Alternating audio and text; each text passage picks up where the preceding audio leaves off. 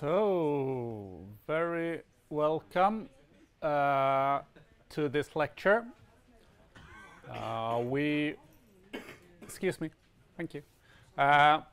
We will, despite the weather is nice outside, we will be inside all day coding JavaScript. So this is a divided lecture.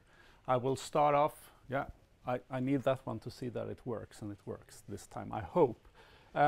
If the ones watching at home, if it's not working, please write in the chat.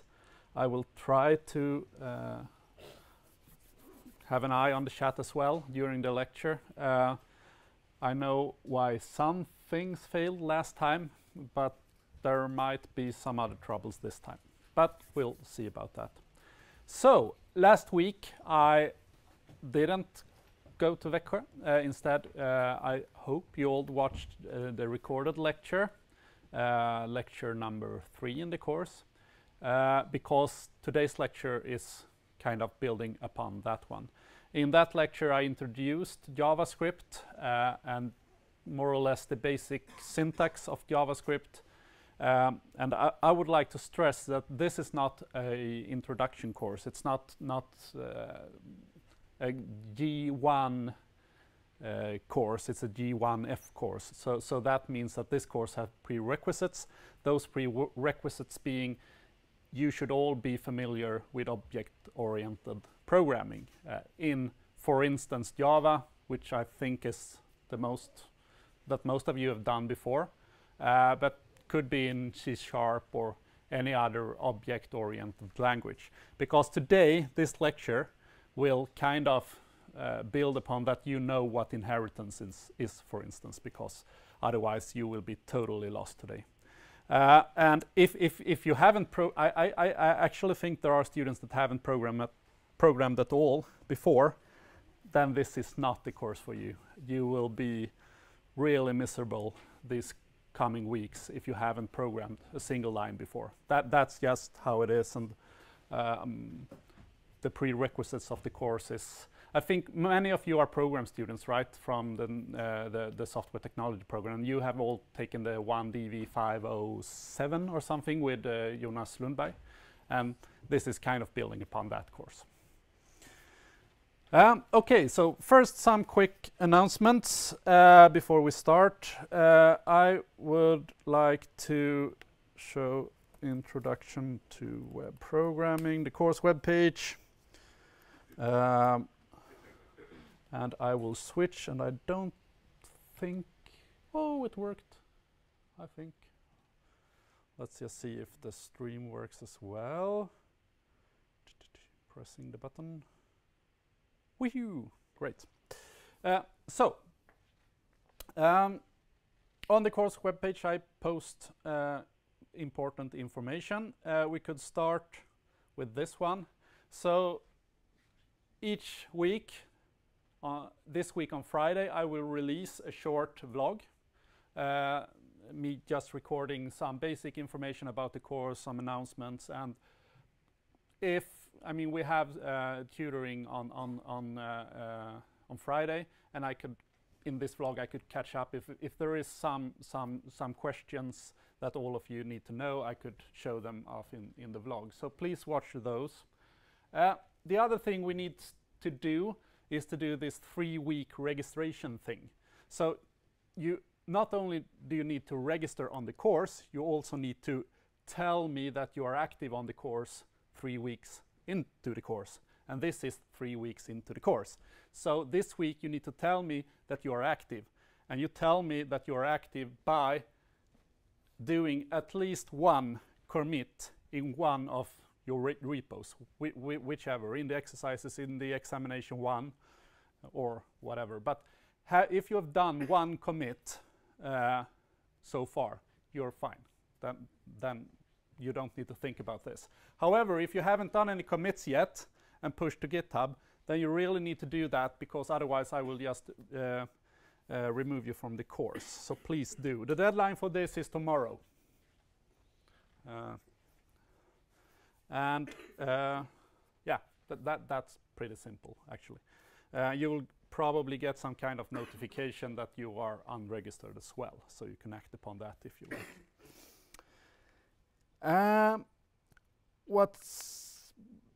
So tomorrow, no, Friday, you have deadline for the first examination assignment. I think it's at noon. Yep.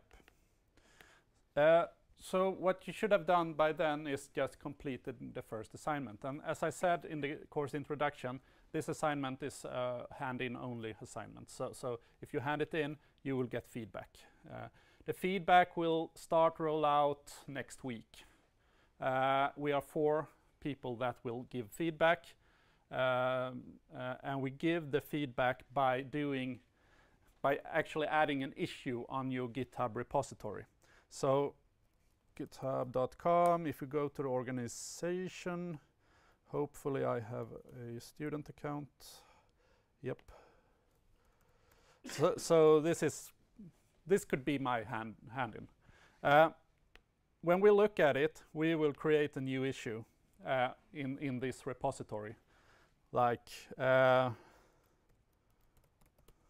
assignment 1. Great, you pass.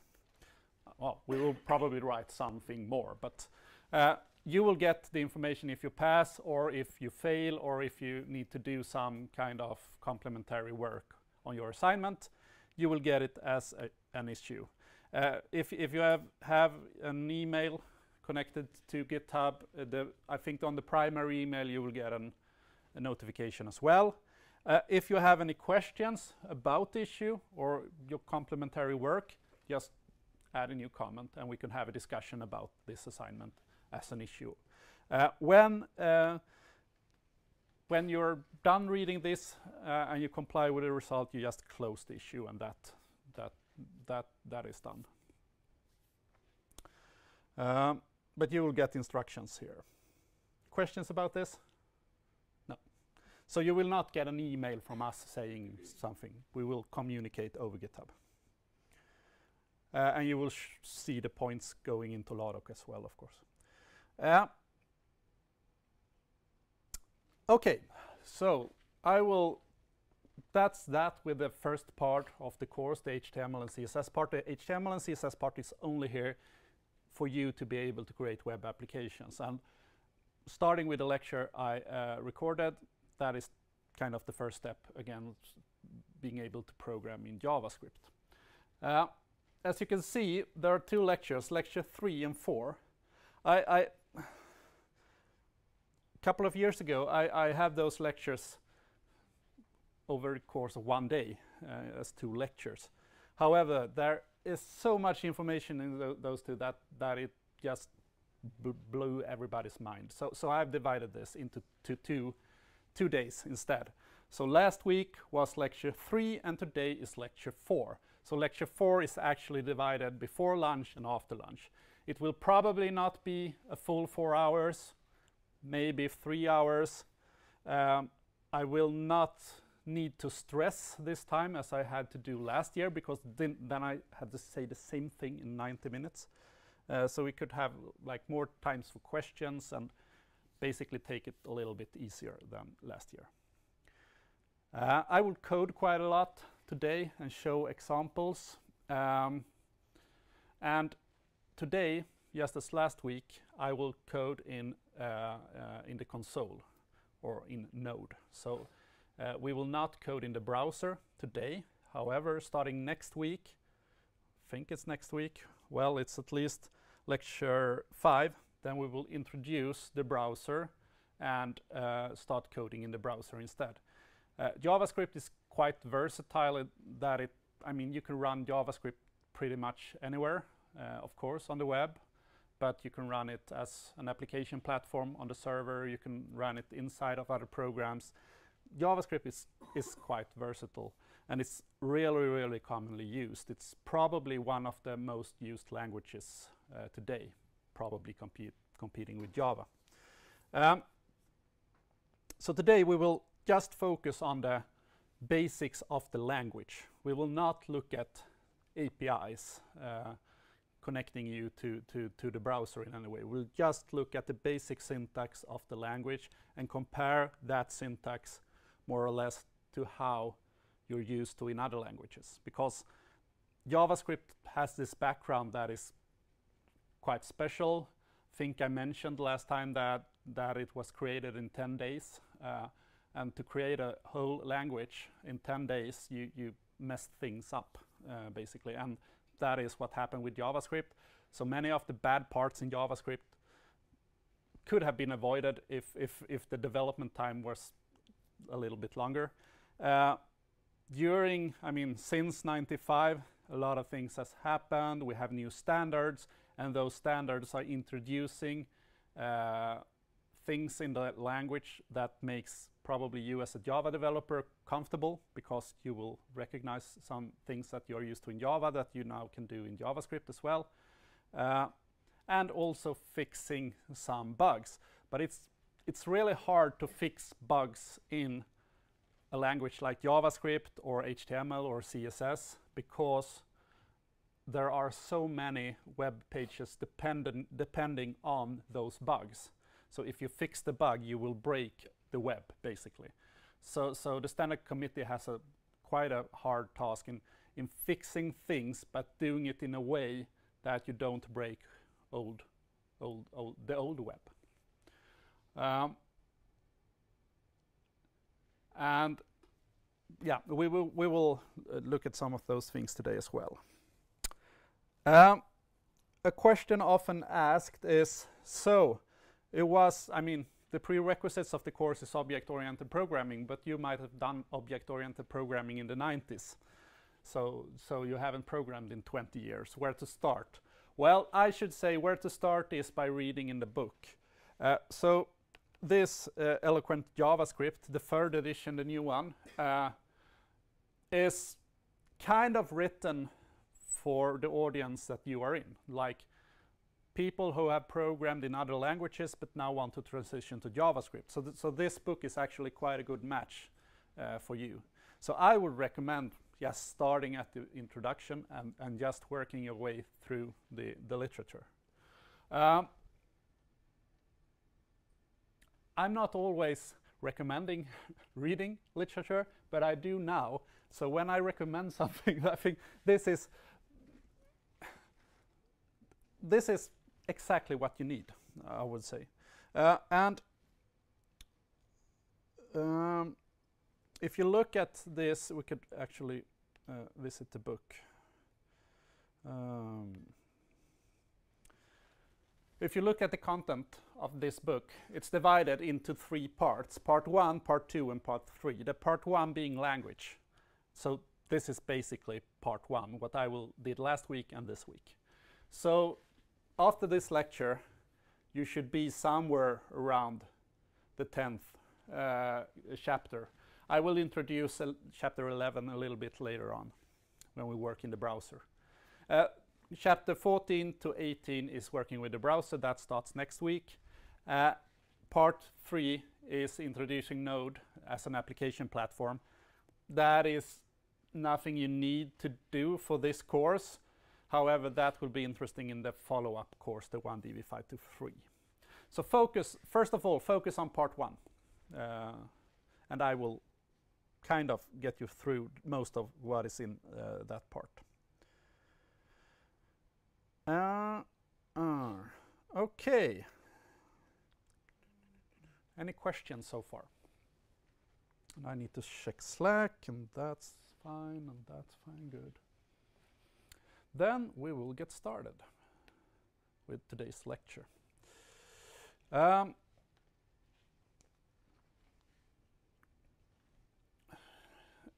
When you have programmed in other languages, data structures is one of those topics that is always coming up. And you have probably had Jonas describing a lot of data structures for you. He has probably also said that arrays, for instance, isn't a data structure. It's a implementation of a stack or something like that.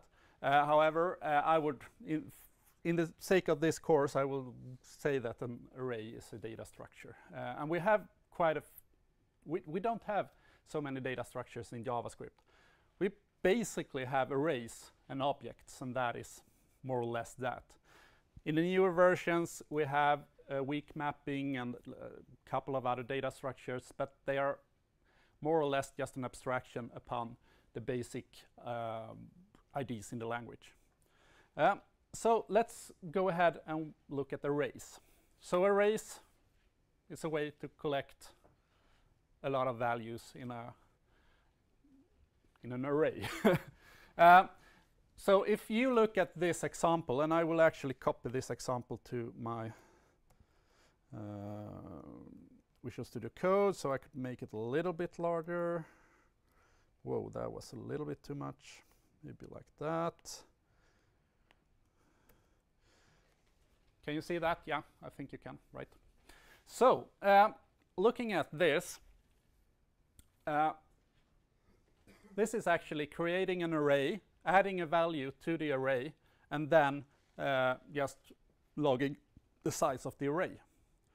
If you were to do this in Java, you would probably have something like creating a variable holding an array of strings and then doing some kind of new array or something like that. I'm not familiar. There might be a new syntax to Java, so that is kind of like this. But in JavaScript, it's really simple. To create an array, you just create a variable and you use brackets. And that's it. That is an empty array. And then you can just add values, comma separated. You can use push. You can do a pull. I think you're quite familiar with that. The funny thing in JavaScript, remember, it's not a hard typed language. It's a loosely typed language. That means you can do things like this.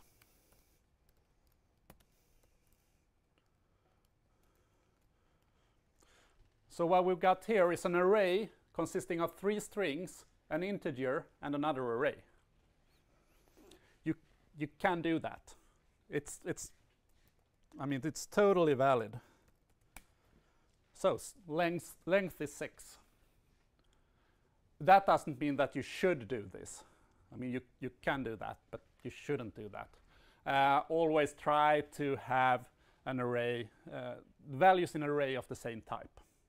And I mean, often when you get an array, it's really uncommon for you to like create the array manually. You will probably get those values from an API somewhere, like an image API consisting of all image URLs on that particular hashtag or something like that. You can do this. You should not do that.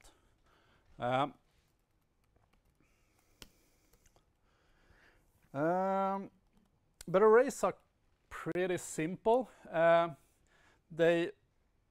mean, another way to create arrays is actually to do const r equals new array. New array. That will create an empty array. But as you will probably see, using the new keyword and instantiating objects from types, this is called a type. You would say class in JavaScript probably, in Java probably. But using new on types like this, it's quite not how you do it actually, because you have a shorthand. You have the shorthand of just using brackets, and that is often easier. So this is creating simple as that. Questions on that? You're free to ask questions today because we have a long time today. Okay. What is that? Use strict. Did I explain that in last week? Because last week I held last year, so I don't exactly remember what I said. But use strict is one of those mechanisms in JavaScript to kind of get rid of some bugs. So if you write use strict in the top of your file, you're kind of telling the JavaScript interpreter compiler to interpret this code in a strict mode, which eliminates some of those bugs. Exactly what bugs, you can always Google use strict on MDN and Mozilla Developer Network, and you will get a long list of all things that are fixed. But it's often a good practice to use strict. There is, however, as I will come to later today, there is a special case when we use something called modules. You don't need to use strict, because use strict is in modules everything is strict anyways, so you don't need to write it. But starting out now, we could use this line of use strict, and this should always be in top of the file, and it will cover the whole file. You could add it inside of a function, then that function will use strict, and everything outside is not using strict. But as a rule of thumb, just add it to the top of the file.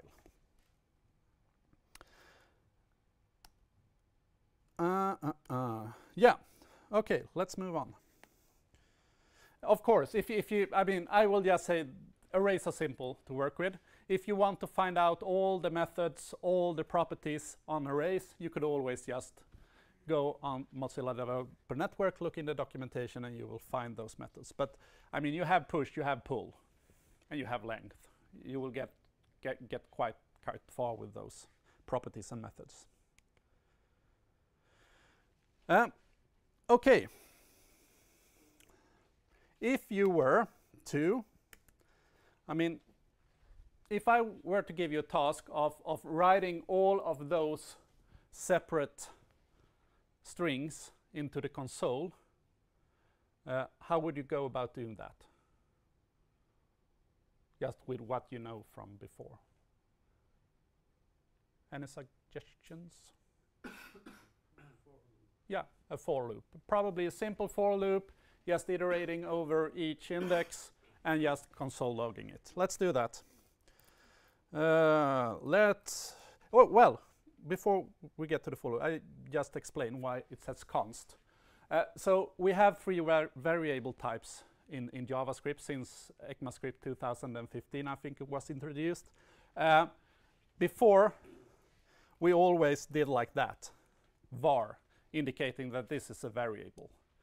However, there are some, as I probably explained last week, there are some things with var that is quite unusual to you, that being that vars are not block scoped. And you are used to block scoped variables, and that's why I tend to use let or const instead, because they are, you will probably avoid bugs by doing that. Const is a constant. However, this array is a constant. However, I'm still able to push into that array, and that is because arrays are reference types. So you need to distinguish between reference types and primitive or value types. So value types stored on the stack, copied when you send them into a function. Reference types, they are reference to the heap.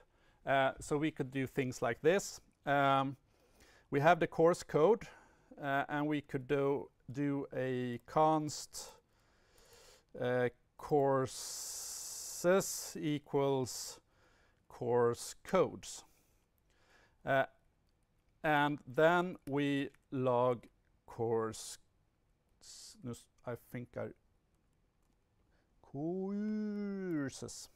This is the bad thing with coding live. It's right? Yeah. Courses. So I log courses.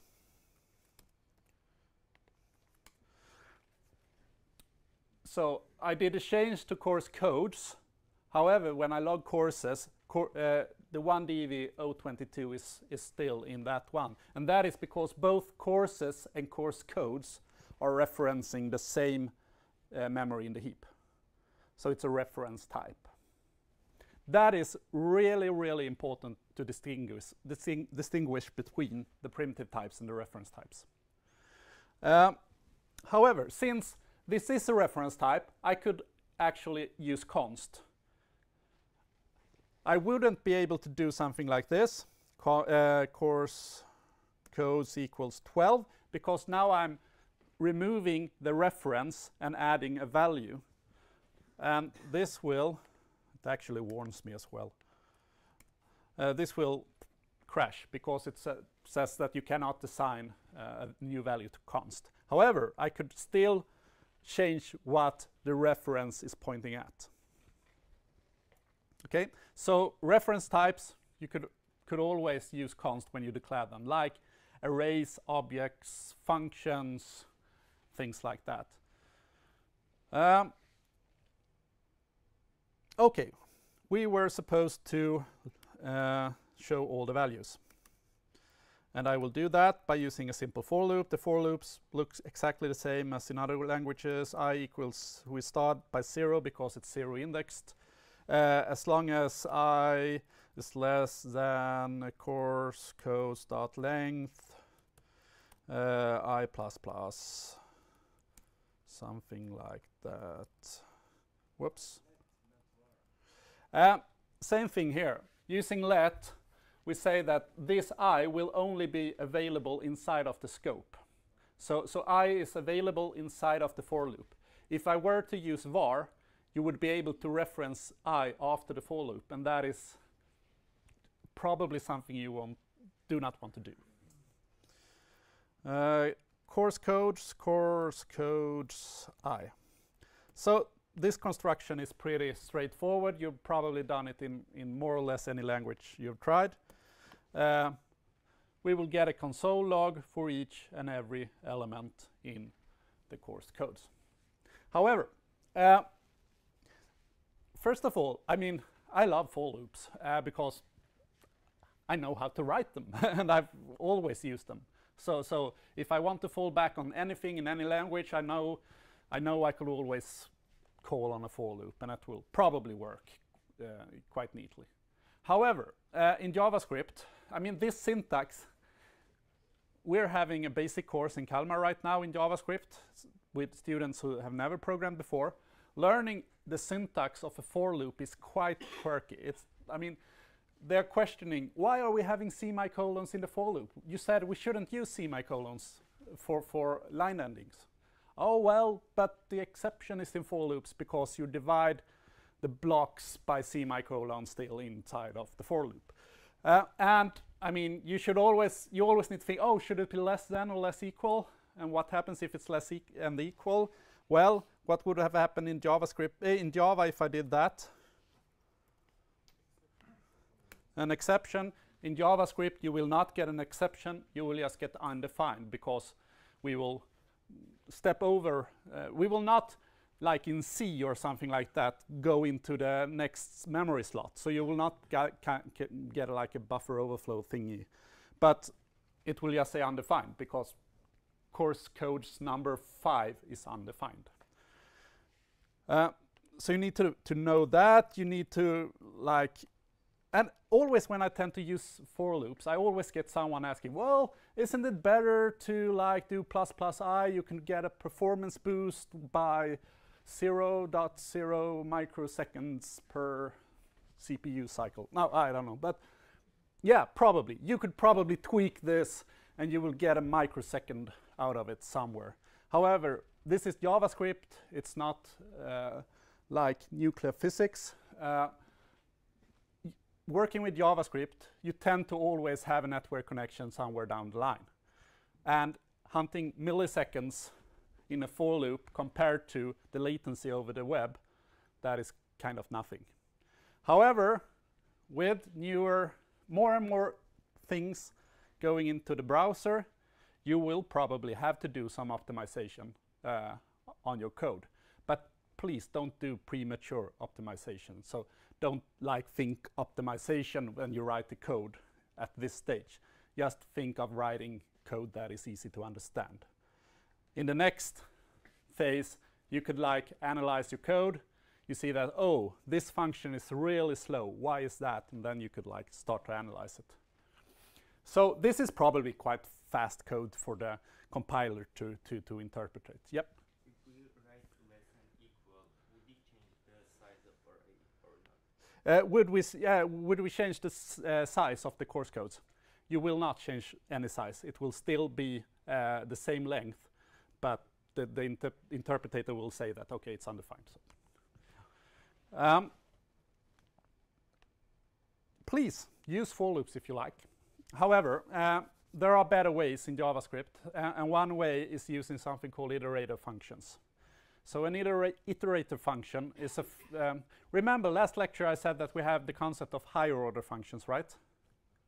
I'm looking at you because you saw that lecture last time. So a higher order function is a function that is acting upon another function. The ability for you to send functions as references to other functions. Just as well as you can send a reference to an array into a function, you can send a reference to a function into a function. And this could be, can you do that in Java? I don't think so, but Java is evolving, so maybe. I haven't written Java in like 15 years, so yeah. But higher order functions are quite powerful. And they allow us to do something called iterator functions. So instead of doing this, we could use an iterator function called for each. So in this case, we take our array and we invoke the for each method. So arrays has a built-in method called for each. And this for each takes a callback function as a parameter.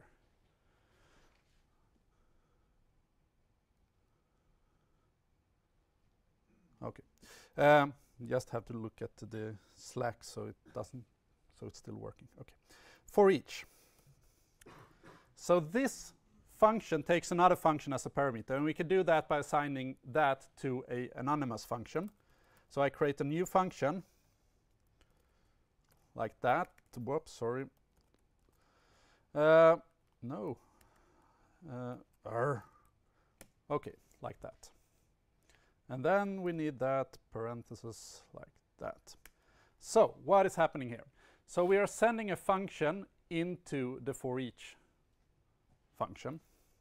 This function will get as an argument, when the compiler calls this function, the argument here and the parameter for us will be each and every element in the array.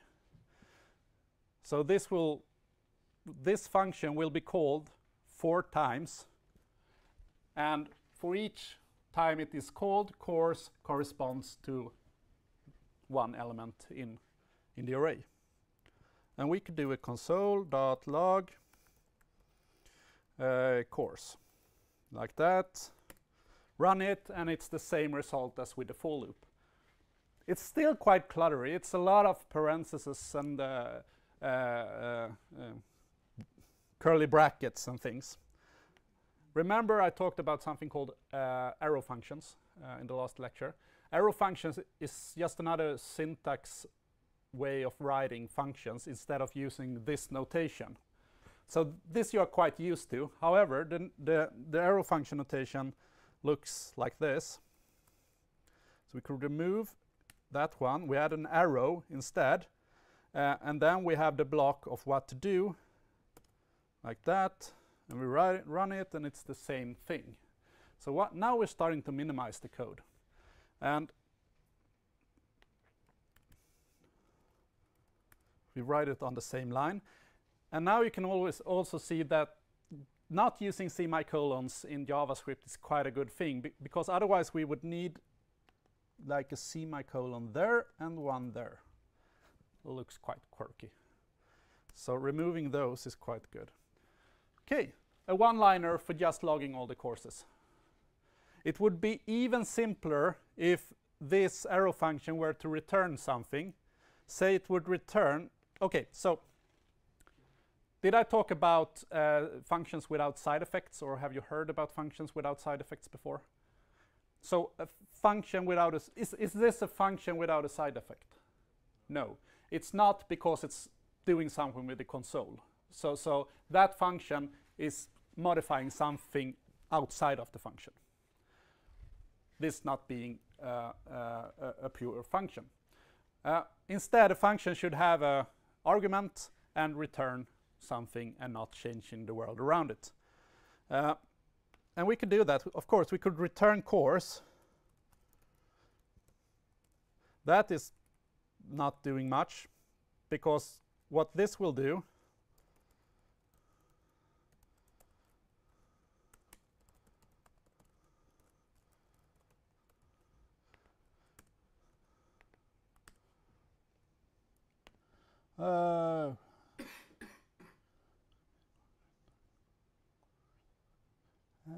doing something wrong?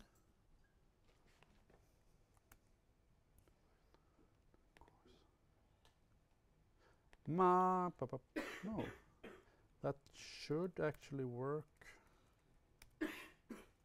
Try that.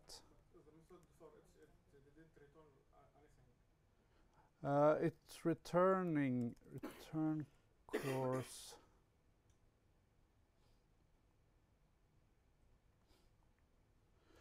I didn't prepare this. Why isn't that return course for each?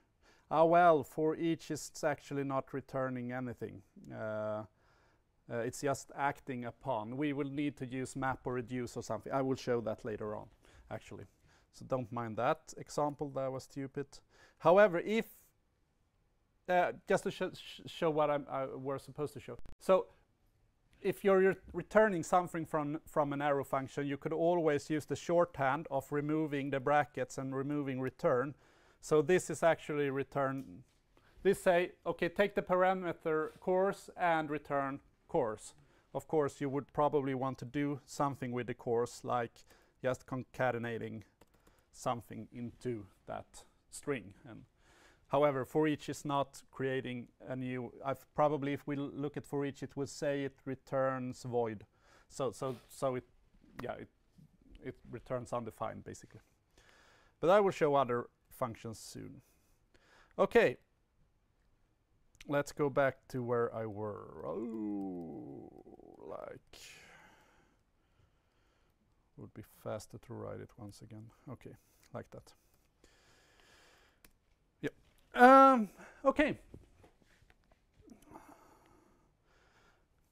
Yeah.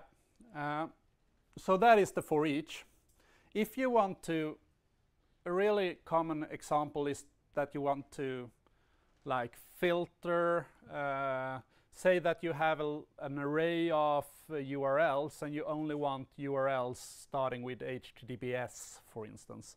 You want to remove all other URLs from this array. Then you can do something called filter. In this example, I am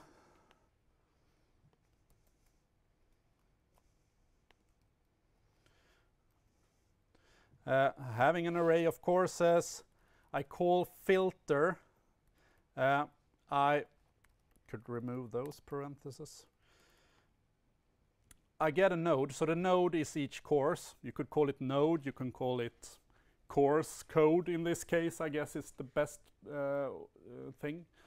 And in this case, I will check for all courses that has the 5 something in it. Indicating that it's a course given in English, basically, for LNU. So what I'm doing is I'm checking if node dot character at 3, so just looking at that character in the string, if that equals 5, then this will be truthy. And filter works like this. For every iteration, if the function returns true, it will create a new array with that value. And if it returns false, that value will be skipped. So in this case, this will give us all courses for international students. If you were to do this with a for loop, you will have to iterate over the loop and have a if statement inside of the loop with this condition and save that to a temporary empty array. And yeah, that is basically it. But this is even neater. And in this case, I'm utilizing the thing that this actually is the same thing as doing return. That is exactly the same thing with arrow functions. I have a bigger example coming up.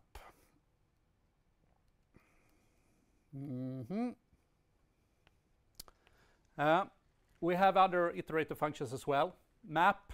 You can use map if you have, say that you have an array consisting of an object with a lot of other with properties. You could kind of remove or just pick one of those properties from that object and create an array of those properties. We will see that soon as well. Reduce, I could probably write on, because pencils, I have one.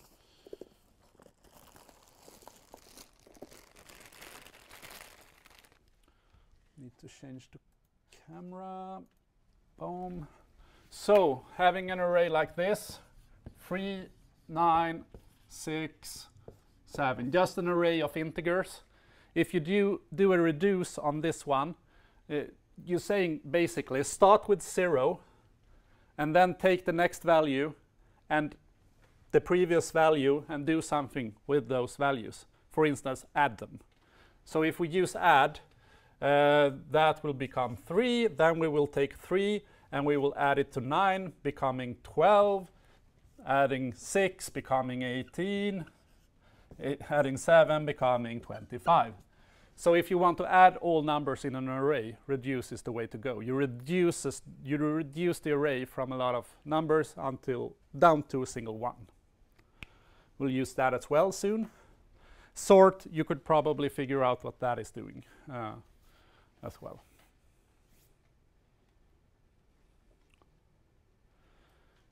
Yeah. This is a new concept since 2015 in ECMAScript 2015. And when I say, okay, so this is a new concept in ECMAScript 2015, you always need to be a little bit careful, because the spread operator and the rest parameters, they're probably working in most browsers, I think. Let's see if it's defined in, can I use? Or I would need, no, I probably need to use another service for looking into ES 2015 functions and how they are implemented in the browser. But it could be that, okay, this will probably not work in Internet Explorer, for instance. And it might even be problematic to use it in some versions of Safari, for instance. So always beware. However, when we are in Node and the latest version of Node, this is not a problem to use. And REST parameters and the spread operator is quite powerful to use sometimes, because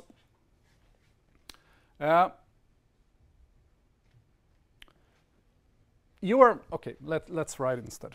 It's easier to explain. Is this good practice? We're creating a function called max.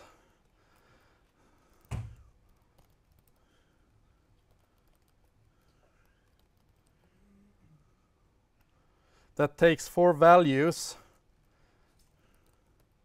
and I will not write the code, but kind of finds max value. Is it good practice to write code like that? No. I mean, oh, we need 10 values. Okay, add 10 more arguments to this, or parameters to this list. However, there are a lot of functions in JavaScript that works kind of this way. So in the function definition, they haven't actually written all of those variables, but they will act upon, or basically they want you as to, when you use the function, to send in comma-separated values to the function. Actually, max is one of those. So if we do a console.log, the built-in math.max, and we do like 1, 4, 6, 4, 3, 1. This hopefully will say 6, yeah, because 6 is the max value. However, it's quite unusual for you to do, I mean, send in values like this. You would like to send in an array, because this would probably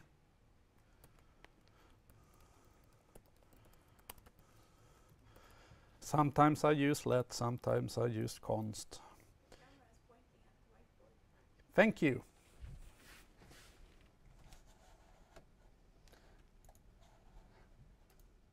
So my control panel isn't working, and then it's so easy to forget.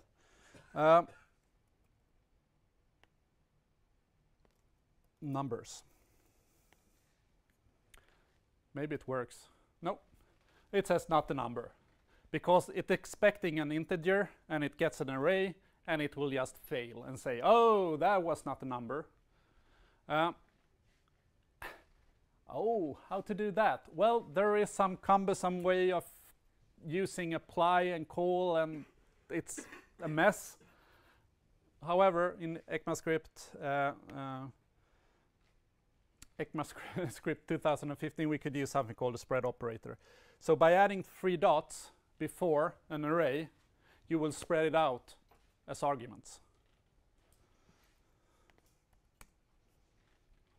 And now it works. I could improvise some.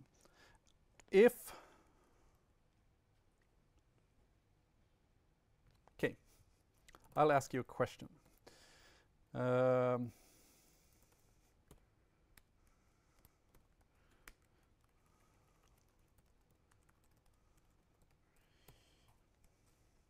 This is a stupid function, but okay, add 5 to array.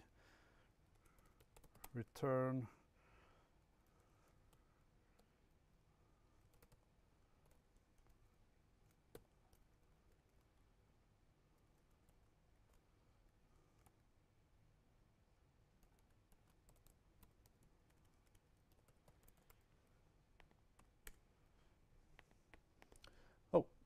sorry. 5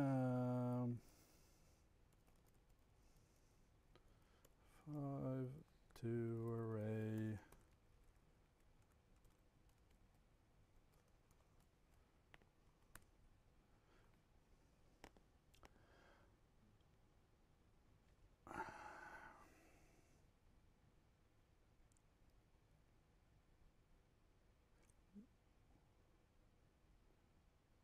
What?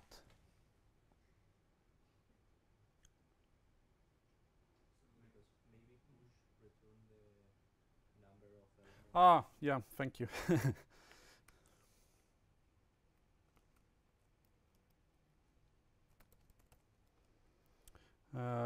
If I do that, then yeah. Yeah, so push return the length of the new array. That wasn't supposed to happen. So, okay, this is a really stupid function. The only thing this does is to add a 5 to the array that is sent in. Is this a pure function? Why? What side effects does it have? Yeah, so this array that is sent into the function is modified. So we are modifying something outside of the function itself.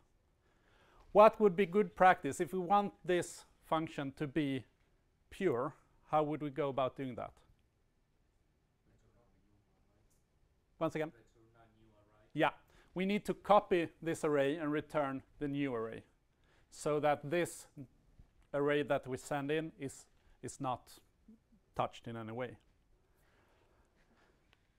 Then it would be nice to have like array.copy, right?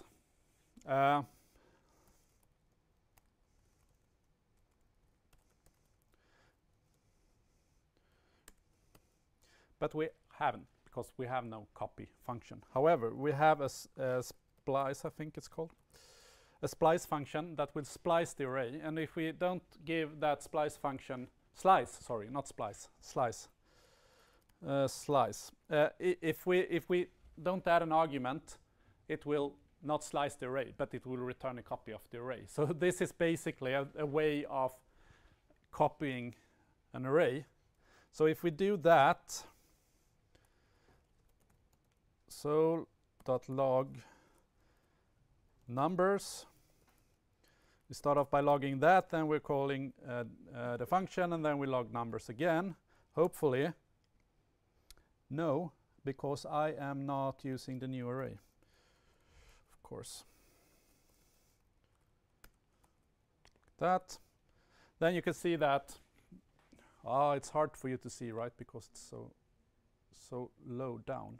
However, if I copy the result, show it up there, then you can see that the numbers returns that one. Then we return a copy of that array with a 5 added, and we haven't touched numbers. So now this function is a function without side effects. And you often want that result. You do not want to change the state outside of your function. But even this is quite a clumsy way of doing it, because you need to remember that it's called slice.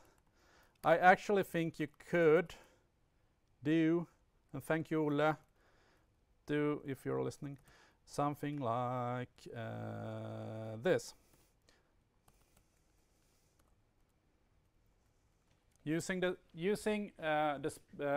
spread operator, we're actually creating a new array and taking the old array and spreading it inside of the array, creating a new array. That should give the same result, but it's a neater way of doing a copy of an array, basically. Questions regarding this? Not this, but what is on the screen. Okay, so we will have a break, and after the break, we will probably, we will have a look at the rest parameters. Well, I could just say, so you can do this the opposite way, that you can use the spread operator in another way. If you add the spread operator as the last parameter in a function declaration, you will basically get all other values sent into the function. So in this case, you get name and age as the two first parameters, and then everything you add will end up in the courses array. Not really sure why you would want to do something like that, but if you want, you can. Most likely, you will probably require an object containing an array of courses instead, if you were to do this in real life. But when it's used in this way, it's called the rest parameters, not the rest operator, because the rest operator is something else in JavaScript. So rest parameters and the spread operator. This is probably the more common use for that operator. Okay, so after the break, we will move on to the concept of objects, and objects are really important in JavaScript. So we will have 10 minutes break, okay? Okay, so that we have a lag of 10 seconds, that's why.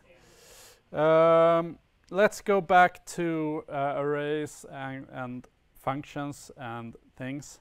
I would actually like to address the question I got in the break.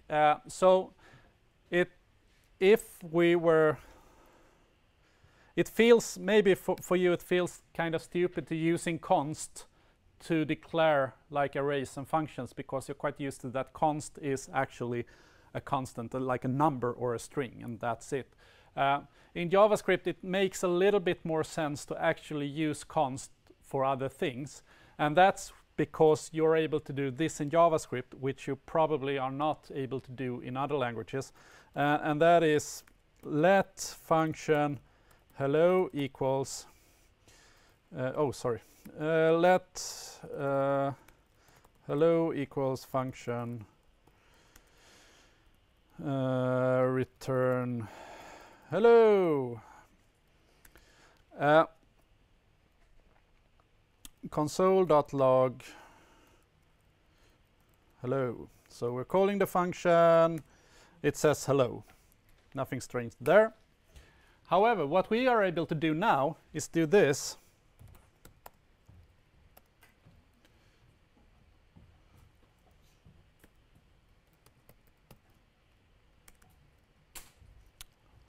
Actually, let's make it another function.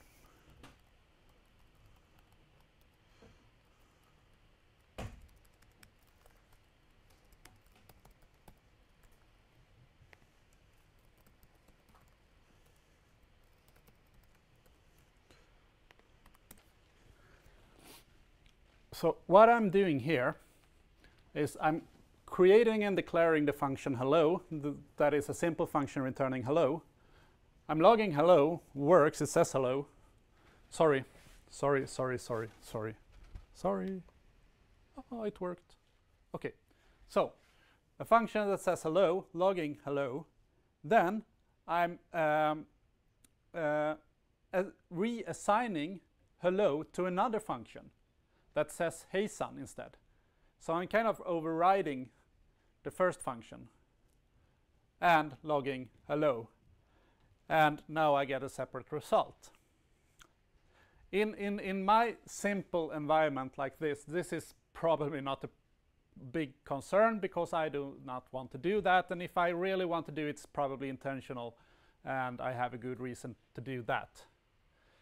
However, if you go to the browser environment and you start doing things like this to the built-in functions in the browser, what might work well for your script if you're running your script isolated. However, in a web application today, your script is probably not isolated. Your script might be part of a framework that is part of another framework that is embedded in a big page with a lot of scripts running in the same time. So if you were to override a built-in function, that built-in function will be overridden for all other scripts as well. And then we have a really big problem. And that is actually bad practice to do that, of course, but there is nothing stopping you. But if I were to say that this is a const, we will get an exception when we try to override that function. So it could be actually a good thing to use const in JavaScript sometimes. But you're free to do whatever you like. You're even free to use var if you like, but please be prepared to explain the difference between var and let. Yeah.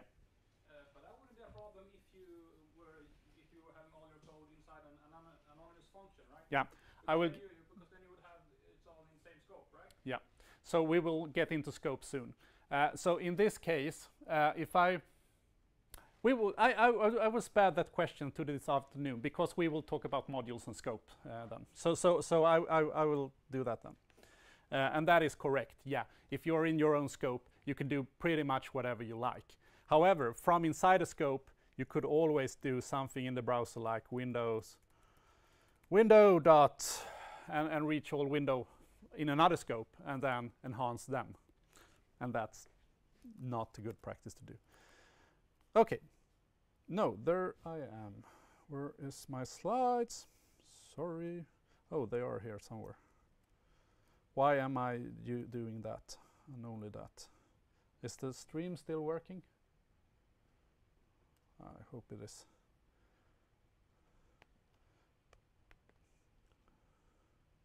Yeah. Okay. Objects. So you're used to Java and creating objects in Java is quite a structural process. You need to create a class, some kind of blueprint of your objects, and then you instantiate objects from that blueprint or from that class. However, in JavaScript, creating an object is really simple. If I, on the examination, will ask you to create an object, the simple answer is,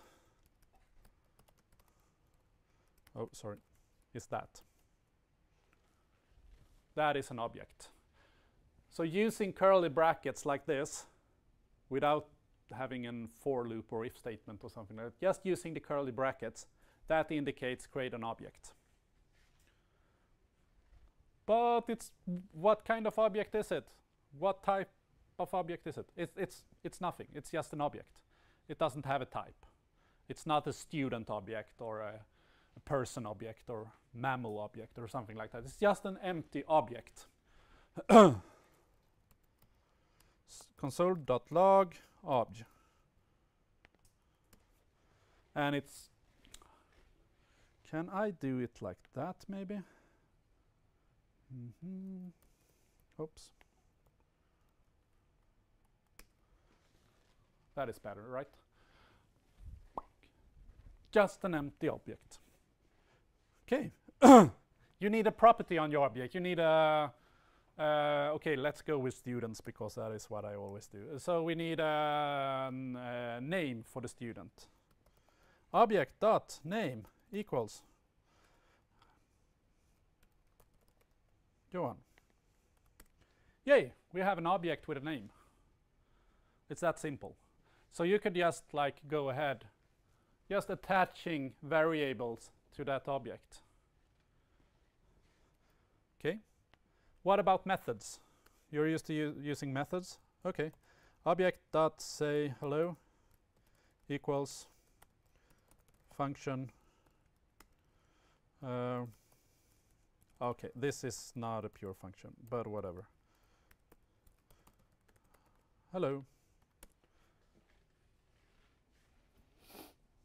And now we could call ob.say hello. It's a function, and it says hello. So you kind of are able to build your objects as you go without having a class.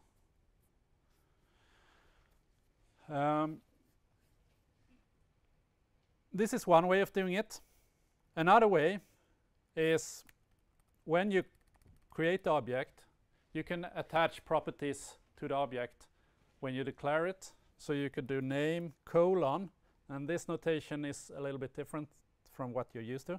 So you add name colon Johan, comma age colon, should I say? Okay, 41.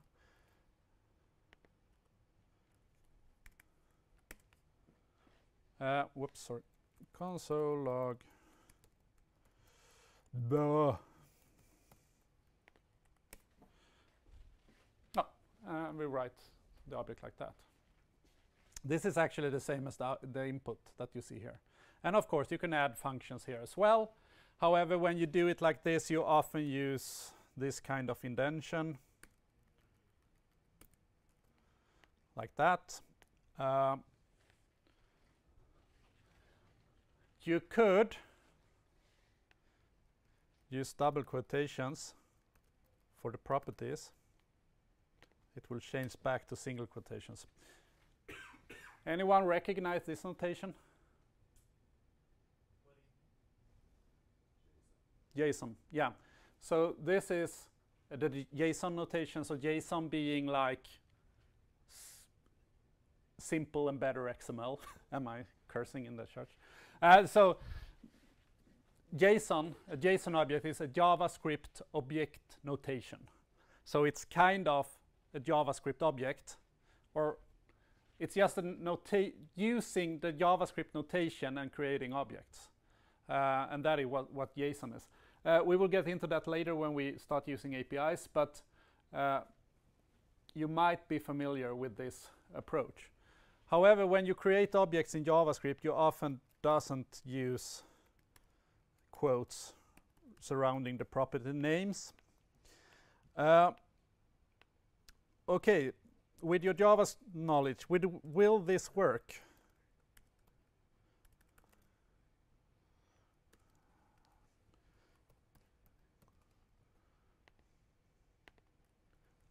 Will it work? Why?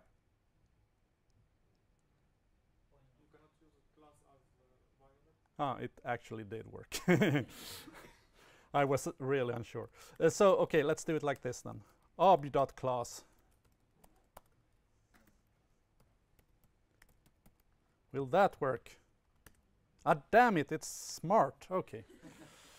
So class is a reserved word, but since it's attached to an object, it doesn't matter. However, okay, this one.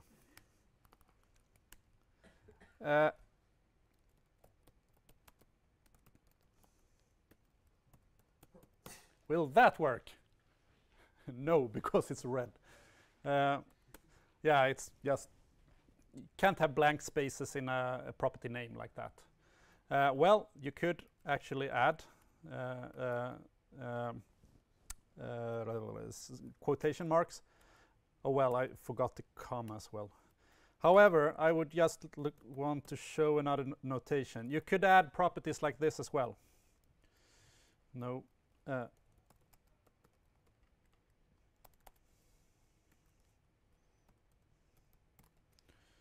And I should have single quotes because that is the code standard. So you could use, in JavaScript, you could use single quotes or double quotes, but in the code standard that we are using, we're using single quotes. Whoa. Yeah. And now we have a property attend class. You probably will not do that a lot, but you can. This means that you can also do things like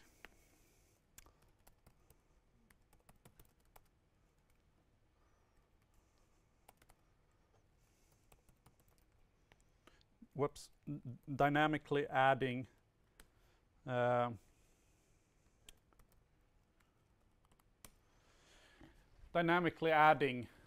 numbers, for instance, to property names. Also not a good practice, but yeah. Can you access those properties with the dot notation? No, you cannot. You cannot access those properties with the dot notation. You need to use this bracket notation if you do. So this is probably only if you actually receive an object from an API or something like that, and property names are in this matter. Then you need to use that bracket notation to kind of normalize them or something like that. You shouldn't do this in. I mean, I have seen solutions where students are adding values to an object like this. If they are supposed to hold like 10 values, they do this in a for loop, adding value 1, 2, 3, 4, 5, 6 as properties. And that could actually make sense if you're new to programming. However, if you would like to do that, instead, you would do object.values equals an array of 12 numbers. So of course, an object could have an array. An object could have functions. When a function is inside of an object, it's called a method. However, if you're using JSON, and this is where JSON and JavaScript objects differ. So when Douglas Crockford, he didn't invent JSON, he discovered, this is his own words, he discovered JSON. He kind of, I mean, if you look at XML and other standard protocols for exchanging data, you often look at, okay, if we group all languages together, what are the functions or things you can do in all of those languages, and then you try to add them into a big standard surrounding everything, so you could do everything in that standard. However, Crockford did it the other way around. He looked at more or less every programming language out there, and he saw that, okay, every programming language can actually handle numbers. Being integers or floats or whatever, but they can handle numbers. So he added numbers, he added strings, he added objects, arrays, booleans, maybe I forget something, but more or less that. And that's all there is to it. So the JSON notation is really simple. You can, for instance, not add functions to JSON. But in JavaScript, you can have functions, but you cannot add functions to JSON. But we will get into JSON later on. In this case, when we're using objects in JavaScript, you can add functions, and then they are called methods. Okie doke. I think I have said, yeah, no. Let's do that actually. Greet. We're adding a function called greet, which are supposed to console.log something and says hello. Of course, I would like this function to say, in this case, Johan says hello. What should I write there to be able to do that? Suggestions. How will I reference that property, you think? This dot, yeah. So it could look quite obvious if you're from Java that you are supposed to use this inside of an object and you will reference the instance of that object. It's not that simple in JavaScript. This is really tricky. It's actually, this is actually one of the things that got a little bit wrong, Brendan Eich, when he created JavaScript back in '95. Arrow functions are kind of fixing this, but yeah, we'll have a look at that later. So if I do this, no, sorry, we need to call .greet. So this object's greets. Oh, sorry. Better to return, I think. So that is a pure function. Johan says hello. Good. Any other suggestions? I mean, this works. Could we do it in another way? You could actually do it like this.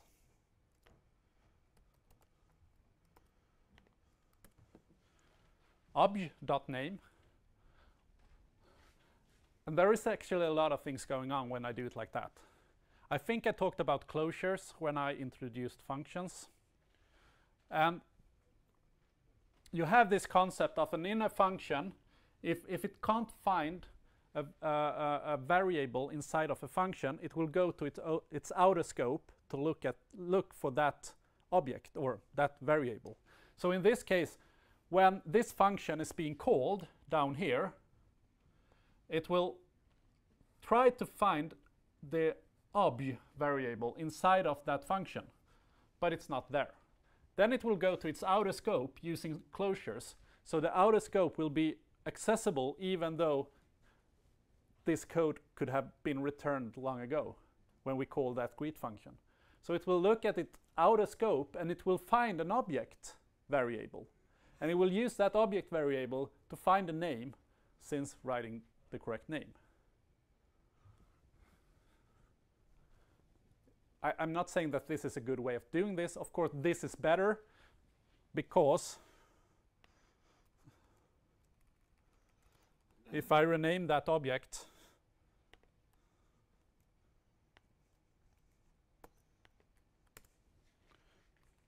that will not work anymore. So you shouldn't really be inside of an object, you shouldn't be dependent on what the callee is called.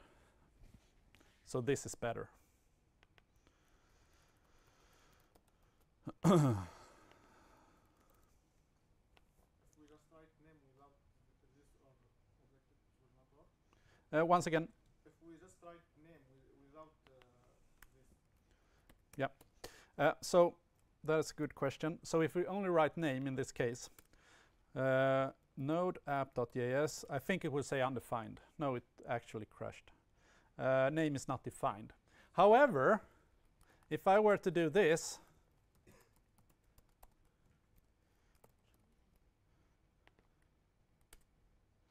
John says hello.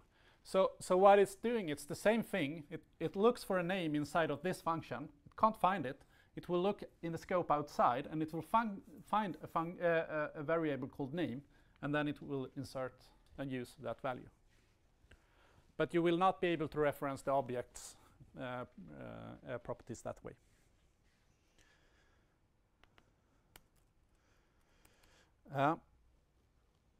Okay, this. I said that the concept of this is a little bit tricky. So this is not referring to the instance of this object. This is referring to the object that is calling the function. So if we look at this line in the console.log, the callee of the function, the object that is calling the greet function in this case is the object. Sorry. So that object is calling greet, then this will refer to that object.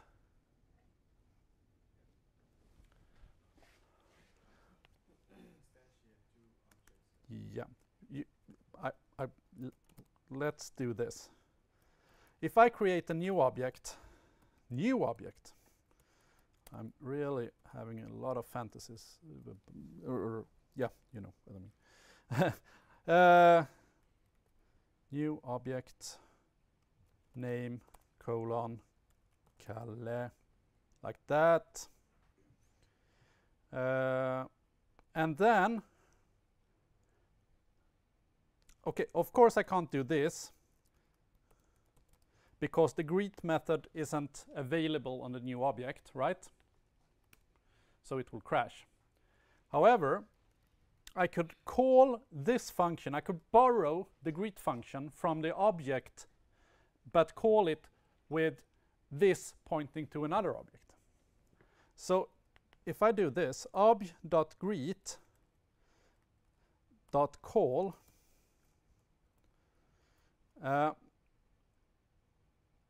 and refer to the new object, I think it's call. Ooh, let's see. I will explain. Yeah. So what I'm doing here is I'm saying I want to borrow the greet function. So call the greet function, but instead of calling it with ob as the callee, I'm telling it to use the new object as the reference for this. So when we execute this the greet function, this is referring to the new object, hence it says Kalle says hello. So you could modify what this is referring to inside of functions. Yeah, so this is kind of the introduction to functional programming. Yeah, and this is kind of, I will get into this more after lunch, but there is a concept of composition over inheritance. So you're probably quite familiar with doing inheritance change. So we have animals, and mammals are inheriting from animals, and cows are inheriting from mammals, and you can get this inheritance chain. Composition, on the other hand, is kind of doing, okay, so I would like to create an animal. I would create a cow. What does a cow need? Oh, it needs 4 legs. Then I borrow 4 legs from another animal.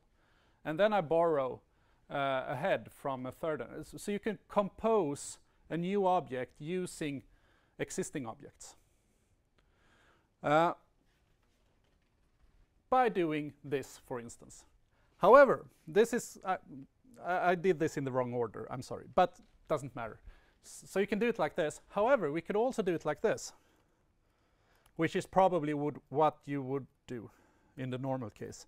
So we are creating this new object, and I want this new object to have a greet method as well. But I do not want it to be named greet. I would like it to be called say hello instead. So I could, of course, I could create a new function, say hello, which kind of copies this code. But since someone else has already written this code, and I do not want to do that again, I could just say that, okay, take this object greet method and assign the reference to greet to my say hello. So this function is on the heap in the memory, and the object.greet is pointing to that, referencing that function. By doing this row 11, we're also saying that the say hello reference should reference the same function. So say hello is referencing this function, and greet is referencing that function. Both are pointing to the same function declaration. And now we could do new object, new object dot say hello, run it, and it says Kalle says hello. And that is because now say hello is called with new object as the callee. So this will refer to new object in that case, but when we call it like we did on the object, it will refer to the object instead. Are you following along? Yeah. So, and this is really neat. If you need to borrow a function, for instance, say that you're implementing your own data structure. It's kind of like an array, but not really. You want some other properties, so you call it arrayish. So you create your object arrayish, and then you say that, oh, I would like to have a length property. Oh, well, copy the length property then. Or copy the slice method, because you like the slice method, how it's implemented in an array. But you could also kind of implement functions from other types that you like and kind of build your own object. And this is quite powerful. Of course, it could be dangerous as well if you use this on the built-in types and start to altering them and enhancing the built-in array object. You could do that. You could say that I'm kind of getting ahead of myself maybe, but whatever. Say that you have well, let's try something. Let r equals 1. We're creating a simple array. Okay. An array is just an object. I haven't tried this.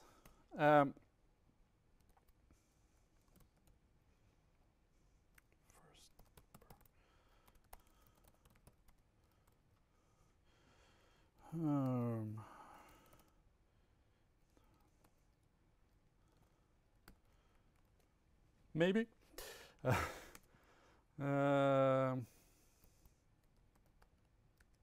I'm not sure this will work actually. There is another way of doing it. But oh well. It's adding it's adding it as a actually into the okay. So let's try this. This is actually after the break.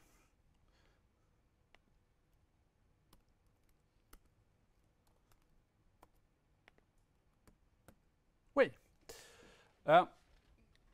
Don't mind the prototype and the array thing. We will explain that after the break. But what I'm doing here is I'm actually enhancing the built-in array method.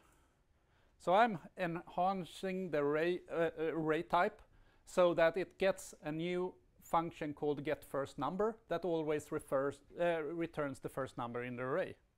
And the neat thing is, let r2 equals hello cool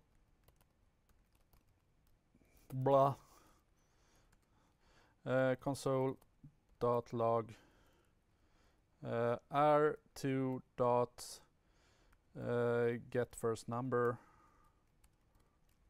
Strange to have it called getFirstNumber. GetFirstElement would be better. So I actually altered the built-in array type. So all other scripts running in this environment will have the getFirstNumber method. And in the browser, this is quite dangerous.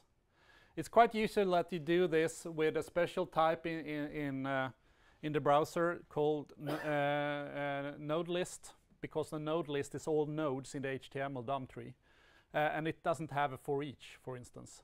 And then you want to add a for each, so you write your own for each, or borrow the arrays for each, and adds it to the node list. However, the problem is when the browser starts natively support that function, then you override it with probably worse code.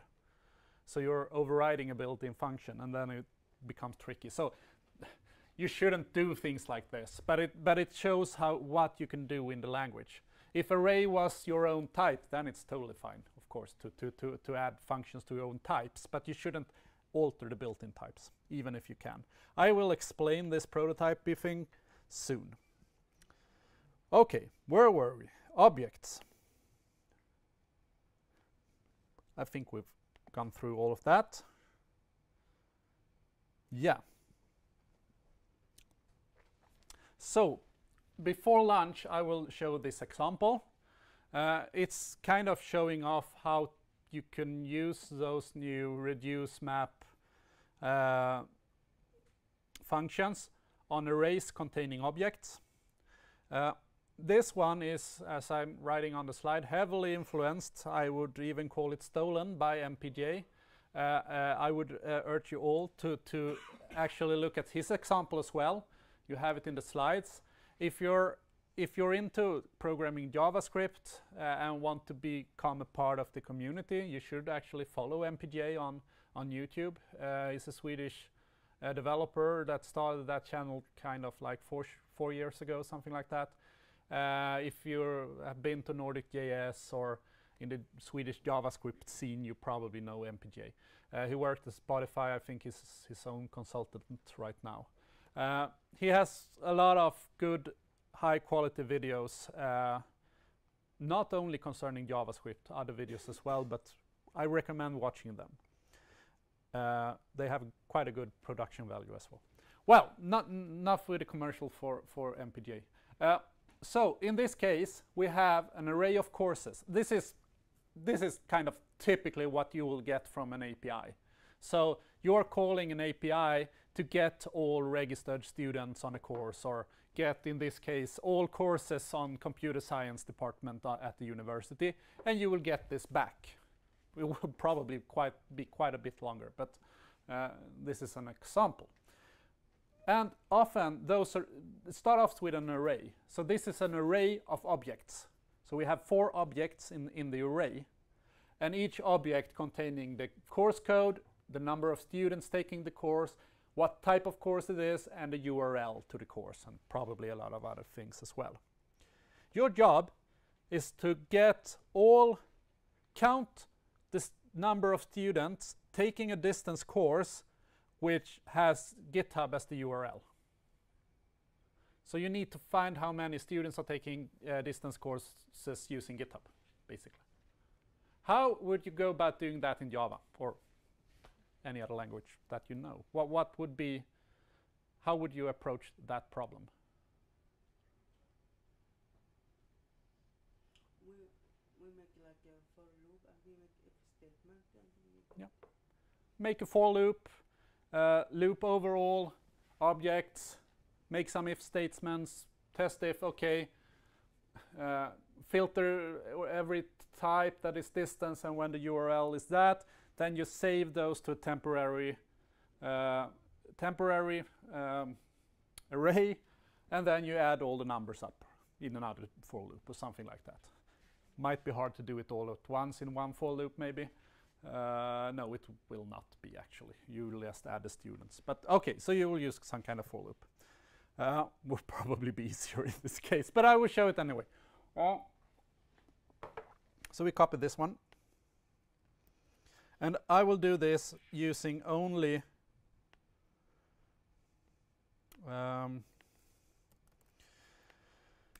the built-in filter, reduce, map, and so on methods. So first of all, I will use a filter. So courses dot filter. Remember, courses is an array, and it has the filter method, and this is a higher order function that will take another function as a parameter or argument in this case.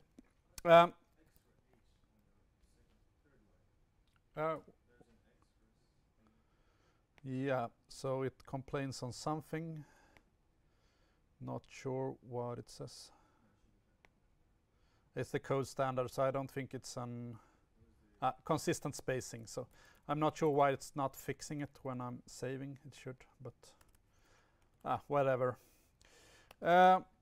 So I take one course, send it to an arrow function, and what filter will do is that it will, for each, I said this before, but if I return true, it will build a new array with each and every element that I return true on.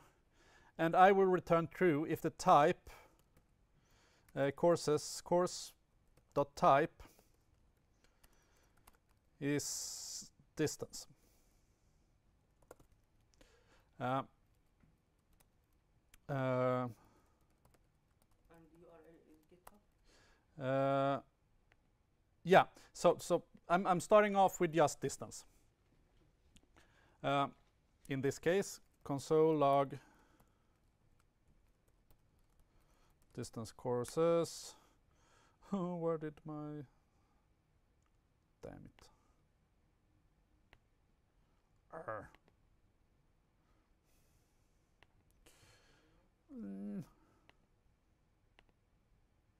Oh, there it is. Okay. I get 3 courses, and all of those are distance courses. So I've filtered out the campus course in this case. Of course, I could add some where this distance and do a substring, but I will do this in steps instead, and I have a reason why I do that. And now I will do GitHub distance courses equals distance courses, and we do a new filter, and we will do that filter on the course.url. Let's find GitHub courses dot substring. Just a simple substring. I start at the first character, then I count 1 to 19. Counts fast.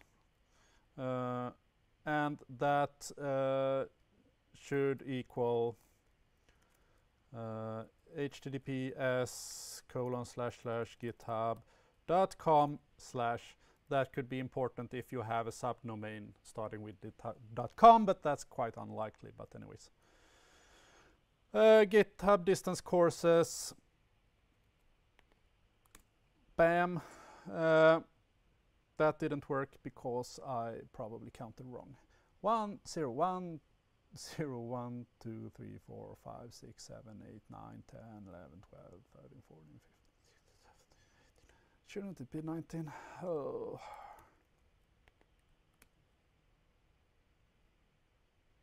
Or was it correct? 19. But I couldn't have saved. Strange. Well, clear. Now you see the two distance courses that has the URL GitHub. Okay, so we've filtered this down. Of course, you could have done that in one expression instead. Next step, let's add students together.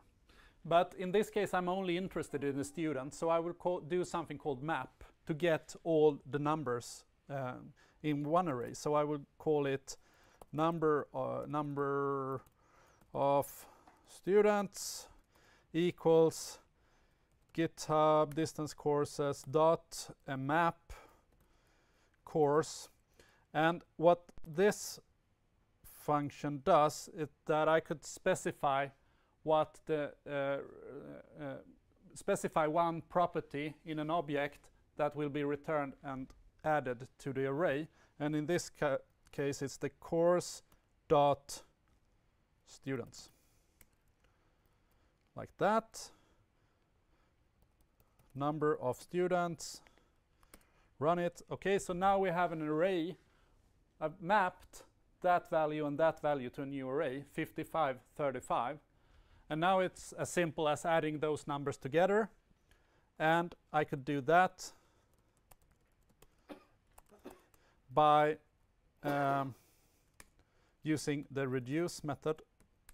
Reduce number, or no, it's like this, sorry.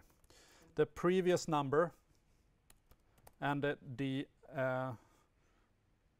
what's it called? Actual number. So I will get two parameters in this case, or two arguments sent into the function. The previous value being 0 at the start, which is important, and the current. Oh, current. Probably says, yeah, it says in the help as well. Oh, current value. That is better. We return. We take the previous value and we add the current value.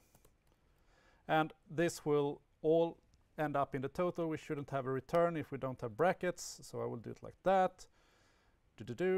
Total. Magically, we have 90. So now we have solved this task. It's easier to use a for loop and do it with if statements. Yeah, might be for this case, but this is actually quite powerful when you need to filter a lot of data. I will do one more thing. I will get rid of all of those temporary arrays and just calculate it all at the same time, because the only thing we are doing is that we are taking and saving it in temporary variables. You do not need to do that. You could do it like this. You can chain the functions together.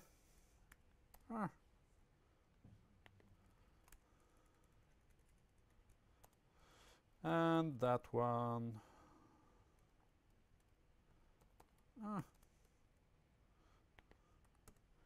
Still works. But this, if we close that one, this is quite a neat way of reading it actually. So now it's quite easy to read as well. So okay, let's get the total by taking the courses and filter a course according to the course type distance. And then filter the course once again for all course URLs that equals that one. And we are interested in course students, so we map students and we reduce the students by doing addition, and then we write the total. So actually this code is, when it gets complex and you have complex objects to work with, this code is quite easy to read actually. Yep. You know, instead of substring, because we don't need, we cannot say course.url equal HTTP. This again, this without substring. No, because I need to, if I were just to do like that, I would test it on the whole string. And I will just want to check if that part of the string, the first 19 characters, is containing github.com. Of course, you could use a regular expression. If you regular expressions is probably making more sense in this case to, instead of using substring. But I've said it before. If you have if you have a problem and solve it by using regular expressions, you have two problems, and that is kind of my take of regular expressions. I always mess things up when I'm using regexps. Yeah. There is, you know, there is nothing called like course .url.contain, for example. Yeah, probably you could. Yeah, contain might. I'm not sure if there is a function called that, but then you are probably in the regular expression territory. You have compare and you have match, and so you could use the match regular expression and adding this one inside, and it will return true if it's found. So find you can use as well, I think. This is just an example. There are simpler ways of doing that one. Okay, it's lunch. We will meet after lunch and we will start discuss. Oh, I'm not halfway. But second part is faster, I think. We will start discussing how to create or mimic classes in JavaScript, and then we will get to some familiar code for you, I think. Okay, thank you. Welcome back. We will start looking at creating or mimicking classes that you're used to from other languages. I mean, the reason why we... Whoa, sorry.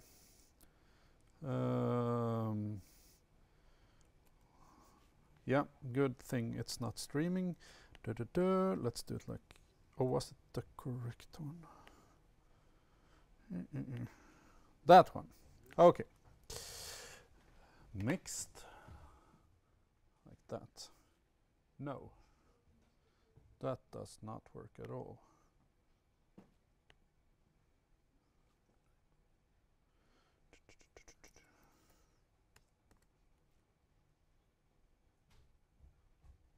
Oh, it does. It's just laggy.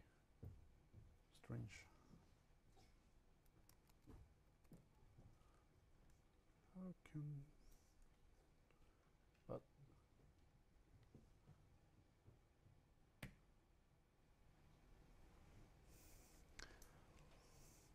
It started showing things I didn't break. Strange. Now I think it's...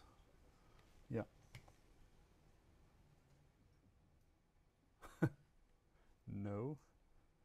Okay, if I do that.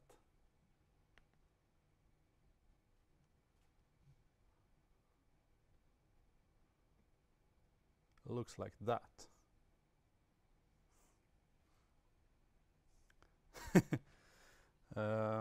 Give me a minute. That is really strange behavior.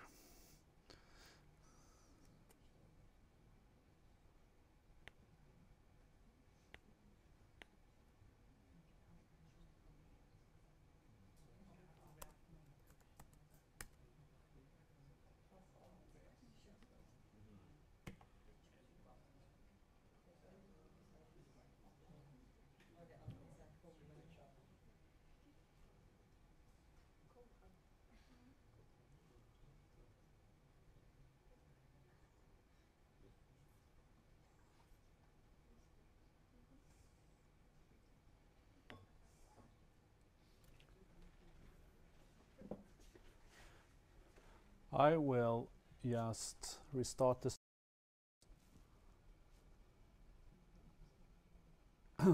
Well, now I actually think it works. So, where were I? Back to that one. You'll have to do without me on camera. Yeah, so you are supposed to create student objects. We need one object for each and every student in a course, for instance.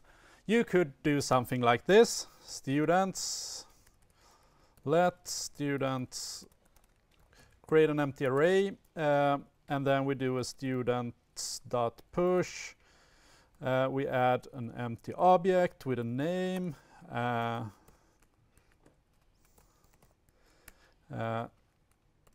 and an ID.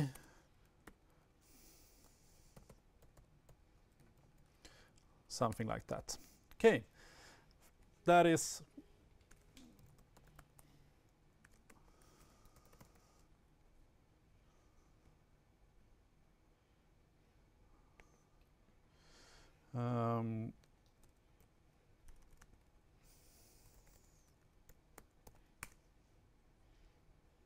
oh, perfect. We have an array with a student. Then we need to add another student. So of course we could do something like this.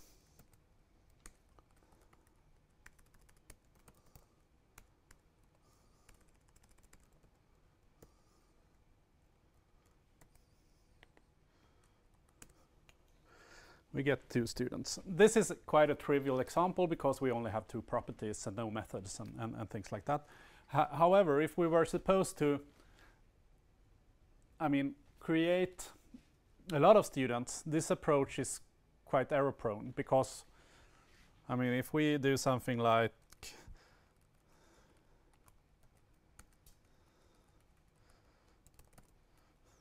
we forget ourselves, so we do something like that.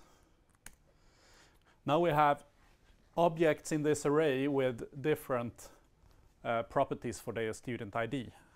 So this will be quite hard to handle in the next step when we might depend on that student ID. So doing it like this is not a good way if we are supposed to create a lot of objects which are supposed to be the same, have the same blueprint. This is where you have used classes, of course, in Java. You create a blueprint for students and then you just instantiate objects. There are several different ways to mimic that in JavaScript, and we will start from a simple solution and work ourselves all the way up to talking about prototypes, for instance. One way of doing this is use something called the factory pattern. Have you heard of the factory pattern? The factory pattern can be used in other circumstances as well. It's just that, okay, so instead of creating each and every object separately, we could add a factory or create a factory that creates objects for us. So let's do that. I will copy this code. It's faster than I write everything. Okay, we create a function called createStudent that takes two parameters, name and age. And it returns an object. This is an object that is returned. We return an object with a name mapped to that name. We can do this if we like. It's quite common to have private members of a function with a underscore in the beginning. Then you can see the mapping more clear. We add a greet method because we need a greet method in this example. And then I could create an array of students, and then I push in the result of create student ln30, which is an object, and create student Peter. So this will more or less create the same thing. Then for each student I call student.greet, and then you see that Ellen is greeting you and Peter is greeting you. We could actually make this even neater by removing this one again. This is also a syntax sugar that if you have a property in an object, you can map that property name to a parameter in the function without the need of doing that. So in this case we could actually do it like this. It's the same thing. We create a new object with those matched, the parameters to the function mapped with the object properties. We run it and it works. Okay, let's start to talk about a little bit about optimization. Do you see a problem with this approach? A lot of function copies.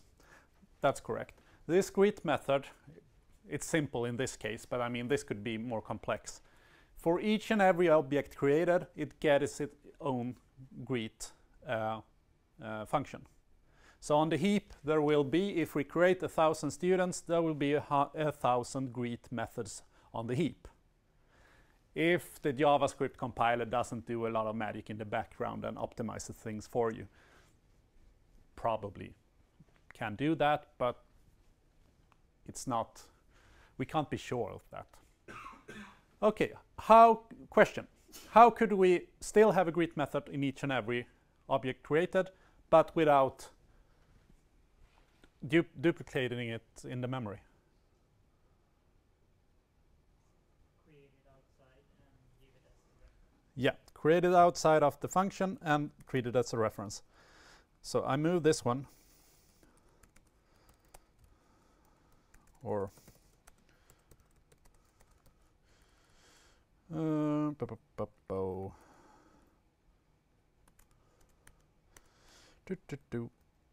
So we have a greet variable, and then we could just do a greet, because this one will try to map against that one.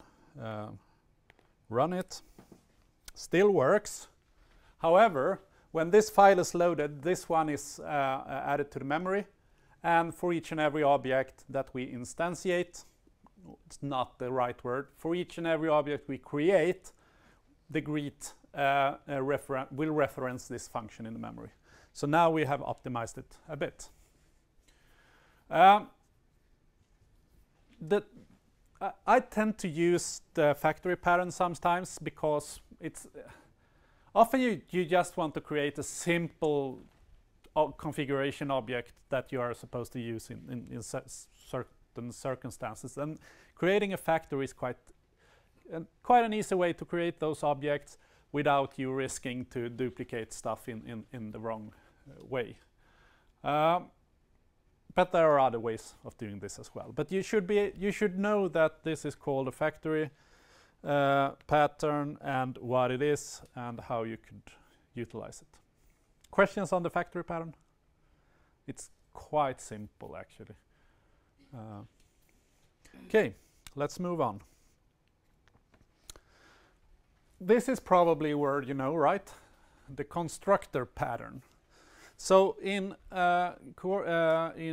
languages with classes, you have a constructor. We have that in JavaScript as well from the beginning, but doesn't work like classes do.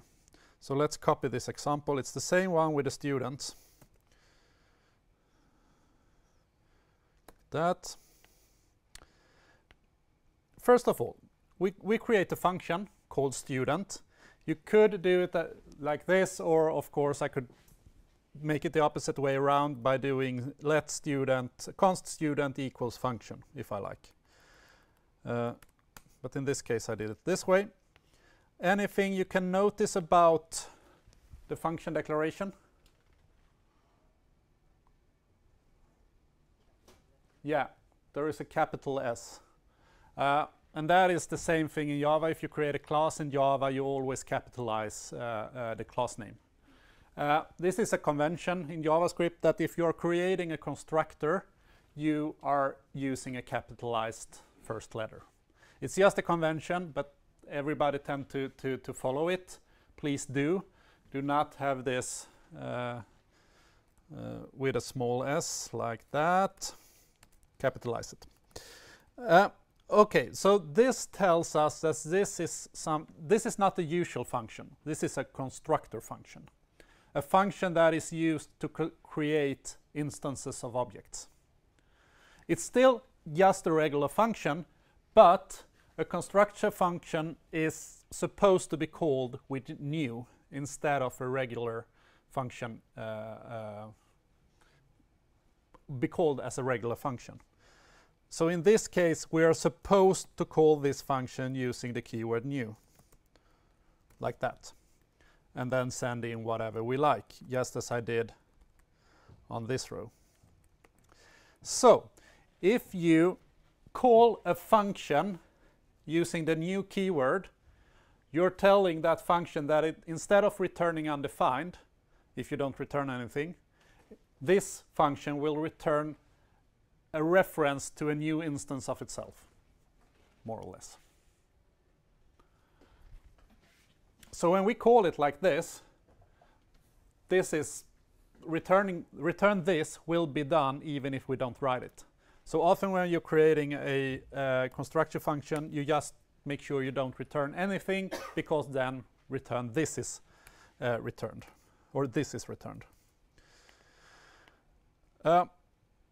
So what I do in this case is, since this is returned and this being the new instance, I could operate upon this inside of the function.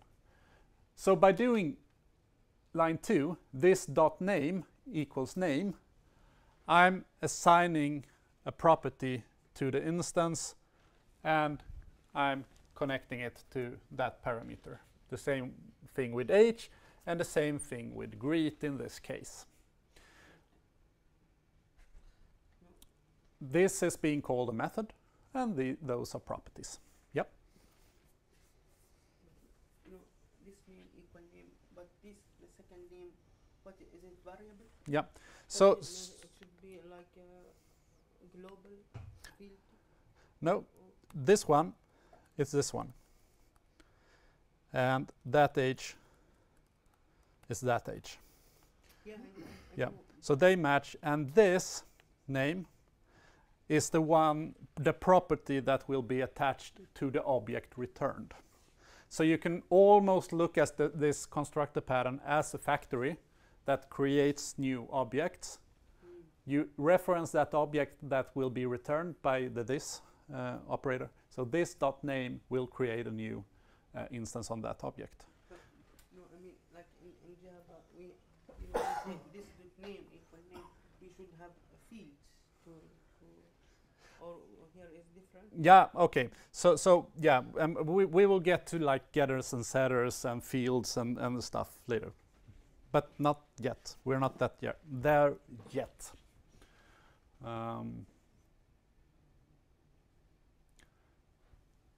So just remember, capitalized function name, you're supposed to call it by new. I could of course call this without new. However, then not undefined is returned, and it will not work. This with name, but this name, which name? There is no variable called name to assign it to the parameter. Well, that is the thing with JavaScript. You don't need to have it from the beginning. You could always just create it on the go. So what I do in this line is I'm basically, this is an empty object from the start. So this is referring to an empty object. And what I do on this line is that I say that, okay, take this empty object and attach a property name to that empty object, that being that parameter. So you can dynamically create those properties as you go. But of course, I could do this in other ways. I mean, I could do it like that if I like, and add the parameter in that way. But you, as you don't need to have the class declaration where you have told the compiler which properties are available. You could create those properties as you go.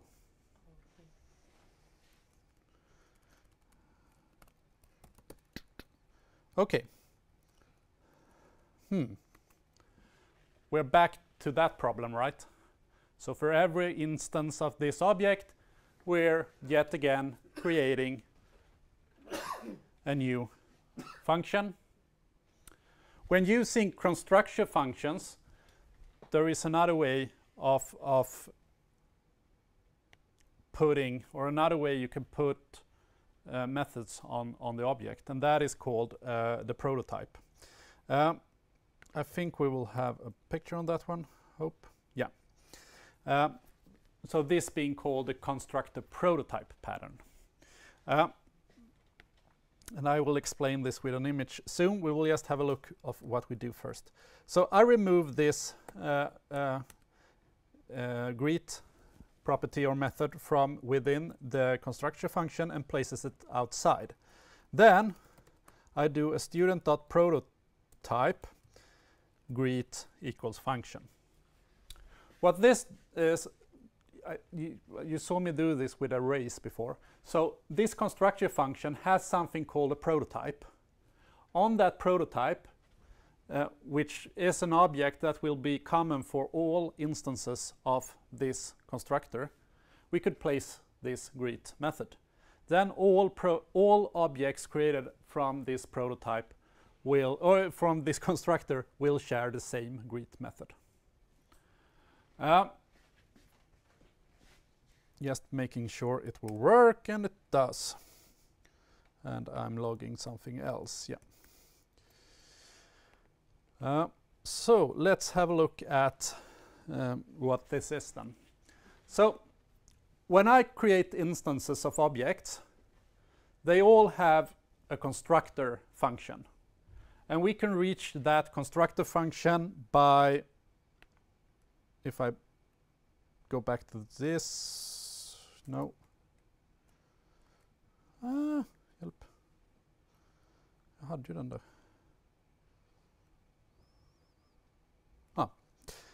I didn't say this before. Let's get that one back. What I do here is that I say that, okay, take the first student and dot constructor. So dot constructor on an object created with a constructor pattern will get you a reference back to the function creating the object. So that's just a reference back to the constructor. So if you're uncertain which function is the constructor, you can always use that, but you probably never will. However, so looking at this picture, we have a constructor property that points to the constructor function. But we also have something called a prototype. And so these are the instances that we created from this constructor function, but they will get a hidden reference back to its prototype. The prototype being another object which is common for all, which is in common for all of those instances created. And what I did when I removed the greet method from each instance and moved it to the student.prototype, I placed it up here. And if we try to do student 0.greet, it will look in this property list and try to find the greet method. If it doesn't find the greet method, it will follow the prototype reference back to its prototype, and in this case it will find greet there, and it will run it. But it will run it with this referring to that instance. So if I'm using this inside of greet, it will return to that object. And for this object, it's the same. This will refer to that object. This is kind of similar how the scope works for variables in the function, that it goes to its outer scope. In this case, it goes to its prototype. And this is starting to look kind of like inheritance, right? I mean, you have something up here that those inherits, so they could share functions, for instance, functionality. And actually, you can do something called prototype inheritance, or in JavaScript, we have something called prototype inheritance. And that is basically you creating an object and assigning the prototype reference to that object, and then you made an inheritance. And you could, I mean, you could do that in a chain if you like. This is actually quite different from how Java is created in the background. It's nothing like this. In Java you have the classes and things. In JavaScript you have the prototypes. But you can use this to kind of mimic the way Java works if you like. This prototype reference, you never ever more or less use it. It's hidden in the browser. You can access it, but you probably never should, because that is automatic. However, you can reference the prototype property on constructor functions. And that is what I did here. I referenced the constructor function dot prototype, and then I reached that prototype, and then I connected a greet method on that prototype. You could do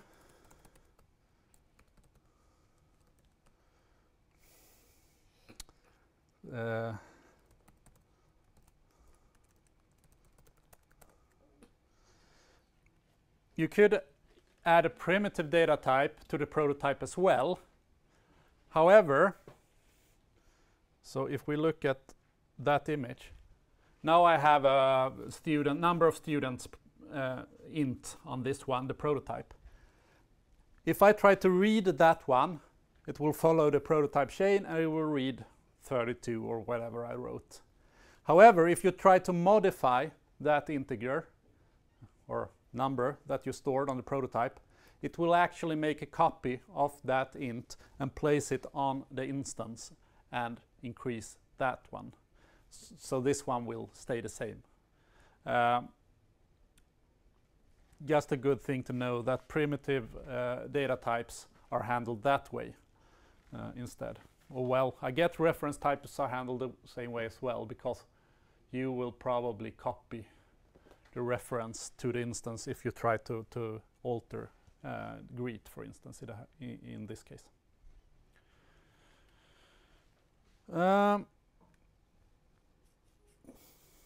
Yeah. Good news. What I'm telling you now, you should like have some kind of understanding about. However, we will get you to a point. You will not need to do this if you don't like.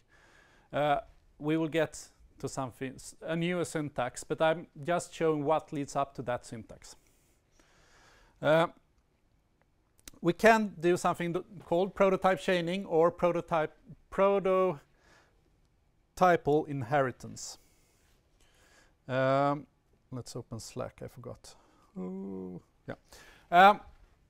So I've created a person.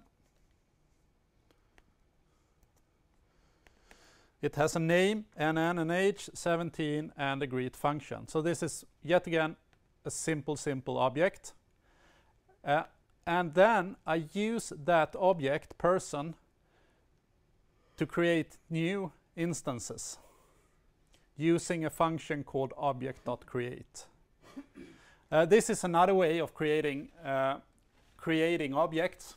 I'm basically saying, okay, I have object, I want to create a new object, and as the first argument, I will tell which prototype to use for that object. So I create a new object with person as the prototype. So basically, you can say that student inherited person in this case. Because, no, student.greet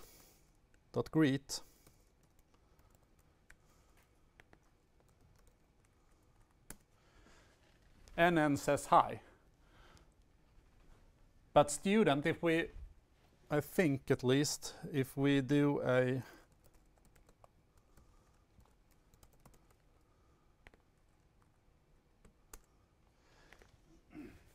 if I log the student object, it's empty. It's completely empty. It's just an empty object. But still, if it still has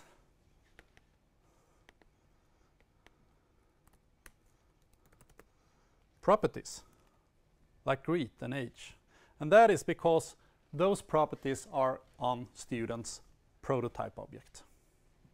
So as you probably have seen, if I do this, create an empty object,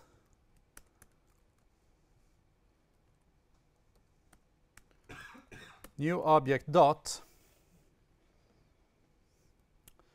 oh well, that's not representative. We can do this, console.log, hope this works. I console log the new object. Yeah, it's empty.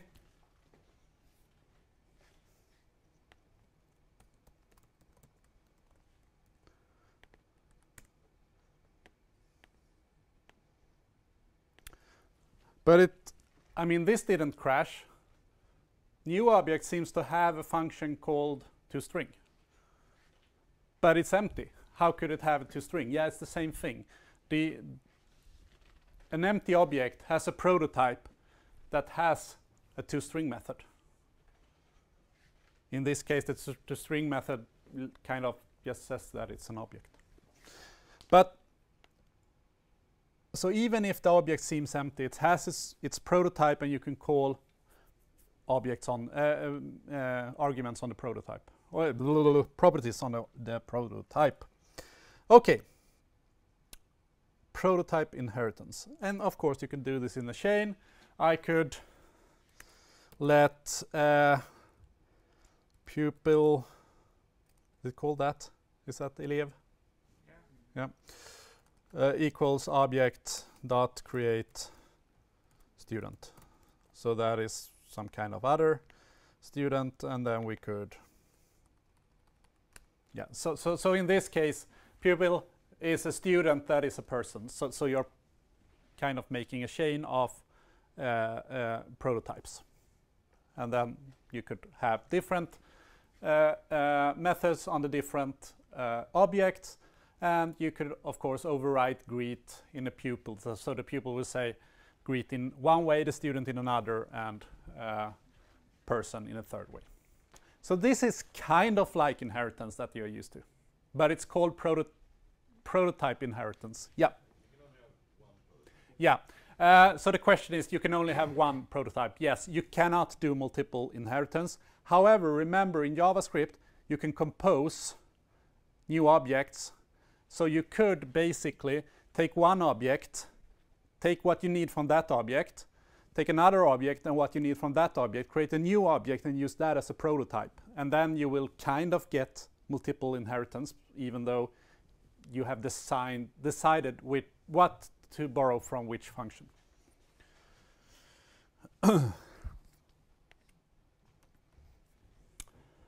Okay. Someone's always asking, and I think you might have asked this already. I don't remember, but if we let's I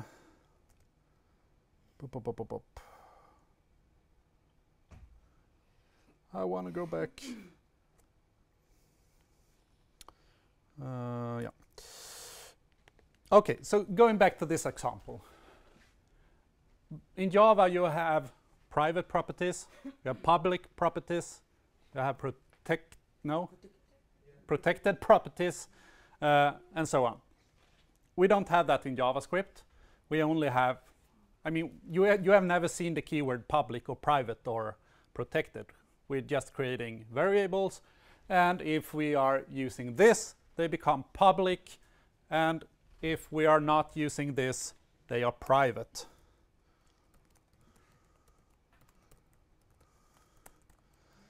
So the student has a private variable, it's assigned to 10, and this variable is, you're not able to access this from outside. Yeah.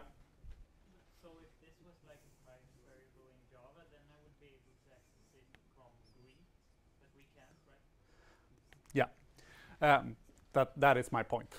So the problem now with this private variable is that the public method greet is not able to access the private variable, if we should compare this to Java. But it's quite obvious in this case because, I mean, that variable is inside of that function, and greet has no access to that function. It has access to this object. So Douglas Crockford made an attempt of creating its own kind of terminology, thank you, surrounding this, calling this a public method. If you do it like this, assign it inside and duplicating it, he called it a privileged method. A privileged method would be able to have access to the private properties because it's inside of the function. But with the drawback that it's duplicated in memory. Don't think about it too much. I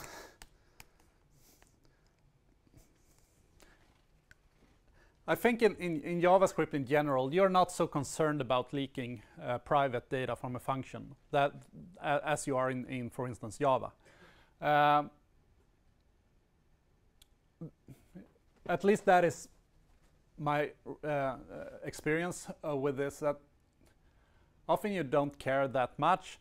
You kind of use the notation of an underscore when something is supposed to be private, and other developers respect that, okay, I probably shouldn't do something with this variable. Could even be easier to test in some cases when things are public. But yeah, we will get to another way of looking at this. So I think this is what I'm explaining here. Yeah.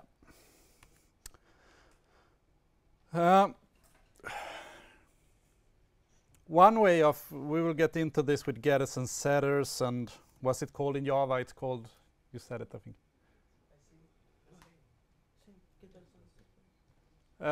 Not all at once. One.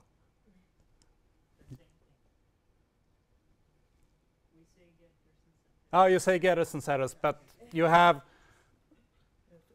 fields and stuff. Yeah. I'm not used to the Java terminology, so but have a look at this. So this is, I mean, if you're just supposed to use the constructor pattern and create getters and setters, you would probably do it something like this. You create a function student, it has a name. You have a this.setName, so you create a public method called setName, which is a function that takes a parameter name and assigns it to that private. This is kind of weird, actually. It's not. It's really not weird, but it's. You need to understand one thing that we talked about before. That is, in the scope of the function will look at that name if it doesn't find a name inside of that function. So in this case, if we send in a name, it will be assigned. This name will be assigned that name that we send in to set the setter, and the same thing. The getter will return that name from this private variable name will be returned with get name.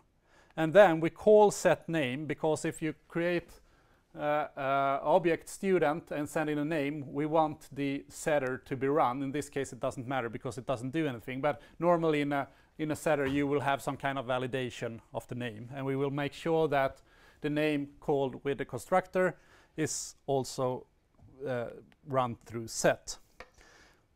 This works. Now you can, from this greet method, you can access the name by get name. You can create new students, and the students can greet. So this works perfectly fine. However, it's not that beautiful. I mean, you have this .set name. You need to duplicate the property name using a set, but it works, and it's perfectly fine to do it this way. However,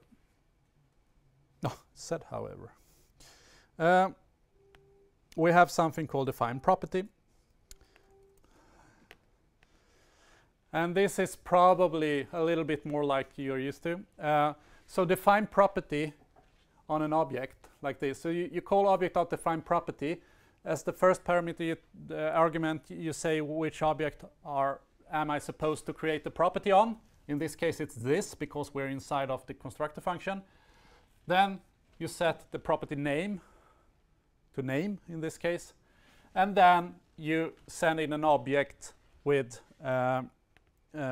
configuration of this property. And in this case, there is a get method. So we're setting a get and a set. Those are predefined. And we tell what to do when we get something. Well, return the name.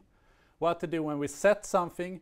Well, in this case, I'm just adding some brackets. Yep. Yeah, you said earlier about that we could steal the function and call that on some other Yeah. this thing.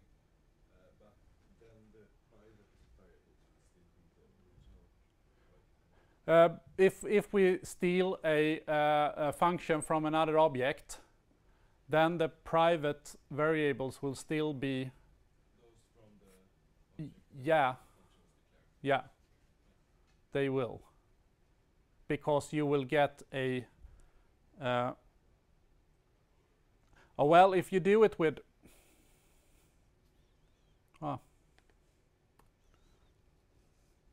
If you do it with this one, where you have the in this case you would borrow greet.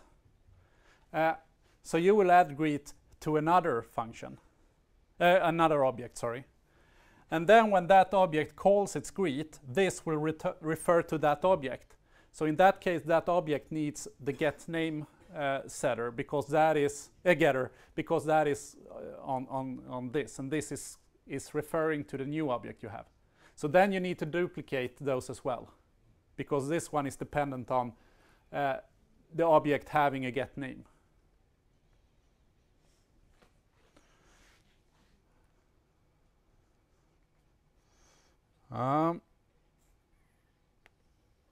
Okay, so what this does, this is just a fancy way of creating a getter setter. The good thing is that when we use this one, we don't need to call a function. We could just student 0 dot name equals like that. So I changed from Peter to Johan. It crashes. Unterminated temporal literal for each. Oh, sorry. Yeah. Okay. So instead of calling set name, we could just call the property, but as you can see, name will run its setter and do that validation. That is kind of like Java, right? Or C# at least. I know you do it like kind of this in C#. The syntax is probably different. However, if you want to read up on something, you can read up on define property, because you can use define property to fine-tune properties. You can freeze them, for instance, that will have a value it can never change. You can read only. Well, in this case, if we remove the setter, it's read only. So you can only get, you cannot set the value. You can do a lot of things with define property to fine-tune how a property on an object should behave, if you like. Okay. Let's move forward. Yoo-hoo! Now you should be happy because you will probably recognize this. So, putting it all together, the standard committee consisting of, amongst others, earlier named Douglas Crockford, they discussed for a very long time if classes should be something that was implemented in JavaScript. And this is something that is truly dividing the community. You will find JavaScript developers that will not touch classes at all. That just opposes, says that classes is for other languages, it has nothing to do with JavaScript. And you will find others that will like embrace them and use them because they are used to using classes. I will not take standing which side I'm on. I'm kind of in the middle. However, knowing what you're supposed to do in the rest of the course and how the browsers are working with something called custom elements in the browser to create own custom HTML elements, I know that the class syntax is quite powerful in that context. So I would actually recommend, especially for you with a Java background, that you kind of use the class syntax. The class syntax is actually only an easier way of writing everything that we've learned so far. Define properties and prototype properties and all of this is just a prettier syntax for doing all of those stuff. I think I've written some comments here. So first of all, we use the keyword class. Good thing that was reserved in the language. So we have class and we call it student. So far so good. Then inside of the curly brackets, if we just want to show this. Okay, if you look at this code, I will not copy it into the IDE, but if you look at this one, you have the function, the student constructor here. It starts here, it ends here. Then outside of that constructor function, we define the student, the greet method. I have a lot of students that find this quite strange, so they move this declaration inside of the constructor function, and it will work. However, the thing with that is that for each and every object created, this greet method will be reassigned. So it will not create duplicates, but it will kind of create that method over and over and over again. But they tend to do that because they are so used to having a class starting here and ending at the bottom, and everything in between is the class. But that's not the way to do it when you work with constructor functions. But however, the class syntax does this. So it has a curly bracket up here, and it ends here. And everything in between is things concerning this type or class. I shouldn't say class. It's not truly a class. It's still called a type, kind of, but you could look at it as a class. So, okay, inside of this student class, we have a constructor. So that is the constructor being called when we run new. So if we do new student, this constructor is being called. It's kind of like PHP, I think.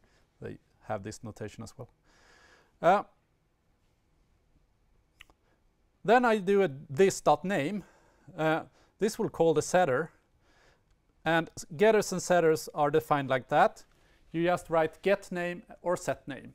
What happens in the background is that defined property is being used, like we saw on the last slide.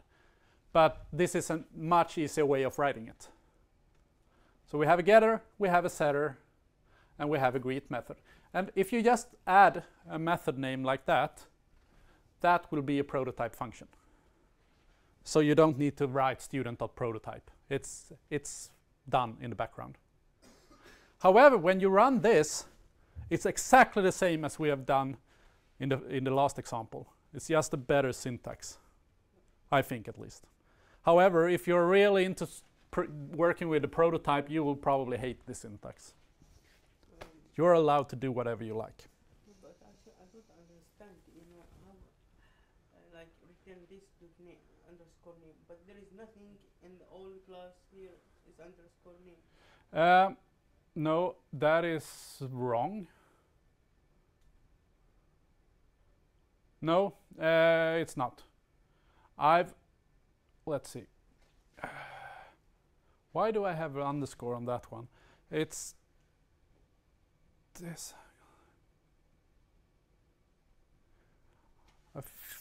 Let's see if that works. Wouldn't you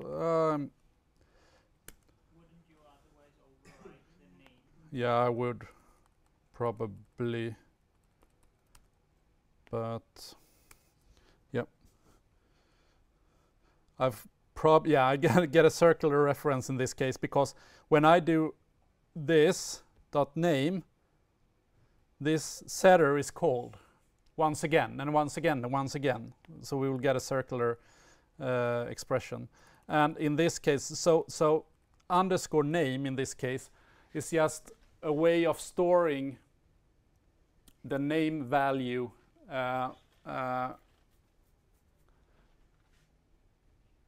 underneath the hood. Yeah, but this underscore name, is it variable or what is that? Uh, It's really strange. Yeah, so that will There be is no variable here to store value in it. we are just creating it, just as the last time. We're creating it on this object to be able to store, because if we have this get name and this set name, and this is the public interface, so we want this property to be called name outside of the function.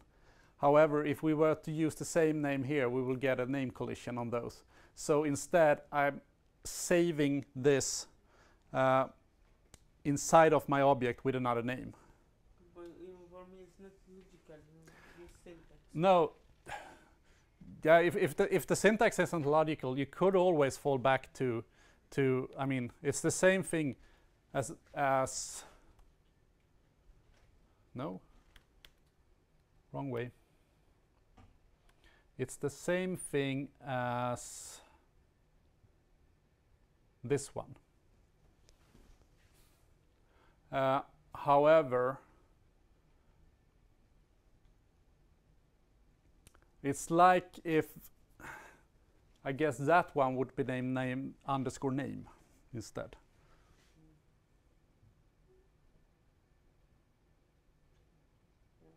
Yeah. So completely different than C++. Yeah, it's completely different than C. And this is the thing. I mean, C++, C, Java, they are all kind of the same language, C#. They come from the same language tree. JavaScript has borrowed a lot of the aesthetics, how it looks and how it feels from that tree. However, it stems from a totally different tree with scheme and Lisp and things. So under the hood, it's completely different. And that's why the logic will be kind of backwards in some cases. But this is still that is just to memorize this model, more or less. So you look at this model when you want to do something, if you want to use a class, like a class. Because instead of doing the prototype inheritance, you can now do things like this. Class polygon has a constructor with a height and a width. And then we create a class square that extends polygon, which has a side length, which calls super, and super being that class constructor. So this is probably quite familiar if you're used to classes in Java. Under the hood, a lot of object.create with prototypes are involved. But this is just another interface for the developer. And that is the thing with JavaScript that you must know, that JavaScript is this kind of Lego for programmers. I mean, you can do things in so many different ways. There is not just one way to create an object. I've probably shown like 10 different ways of creating objects in JavaScript. I mean, you could get away with always using classes, if you like, and always creating objects from classes. That's totally fine. However, it will really be overkilling some tasks that you do with JavaScript sometimes. Sometimes you just want a simple object and send that simple object to a function.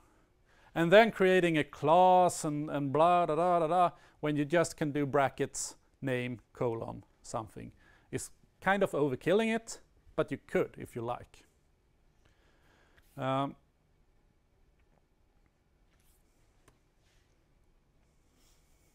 Yeah, I've kind of talked about this already.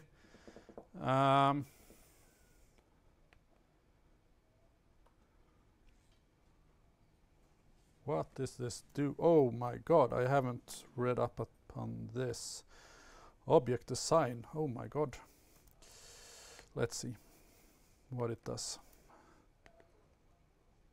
Probably need to help each other on this one.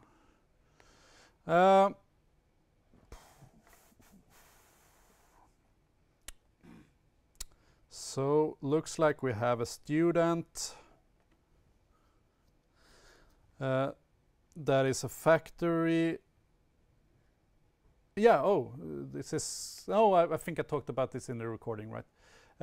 You could have default parameters in JavaScript. You couldn't before, but you can now. So this is, I mean, this is an arrow function. So this is a function declaration with a name and an age, and name being n and an age being default to 18 if we don't add anything else. So this is a factory that is returning a new object which are using assign to, I almost don't know what assign does, but it's using assign supervisor. I need to, forget about that one. I'm not sure why I had it there. I don't know it myself. But it's probably a way of doing composition in a fancy way. So we have a student Niels, a student Ellen, Elsa.se supervises that one. So we are so supervise. So this is kind of telling that this student will supervise that student. So we're sending that student to supervise. I can't do it now.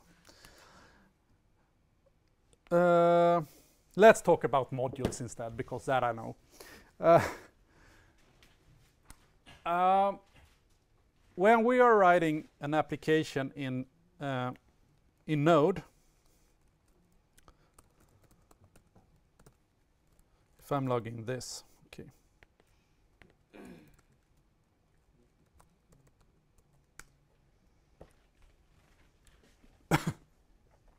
I'm just logging this inside of a file that is run with Node. And we see this is an empty object. So when I'm writing programs in Node like this, my file is a scope, or it's its own object. However, if we start to transition to the browser,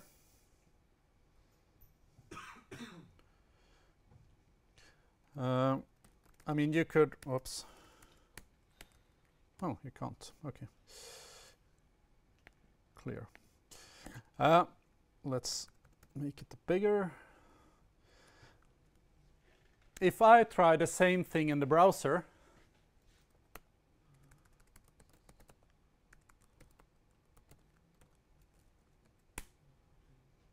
you will see that this refers to something called a window.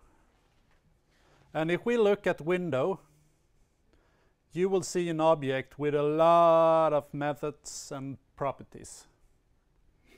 And this is basically the whole web browser window or instance or tab in this case. So you can like I could access everything on the page, I can access the URL, I can change a lot of things with this. So when we are writing code for the browser, we are in this environment where we have a lot of public things that we could mess up if we are not careful. And this is the environment we will be coding in starting next week. And if I am to do something simple in this environment, if I do let hello equals 10, I mean, this is just, think of this as being in a file. I'm just assigning the hello variable. Then sol.log window.hello. Didn't work, damn it. They might have changed something as well. Yeah, it is. And that was the point.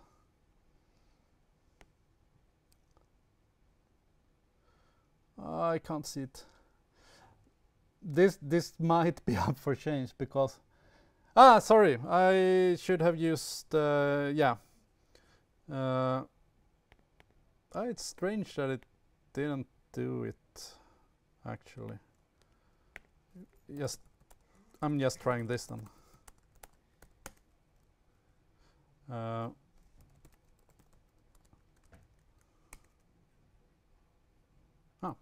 Okay.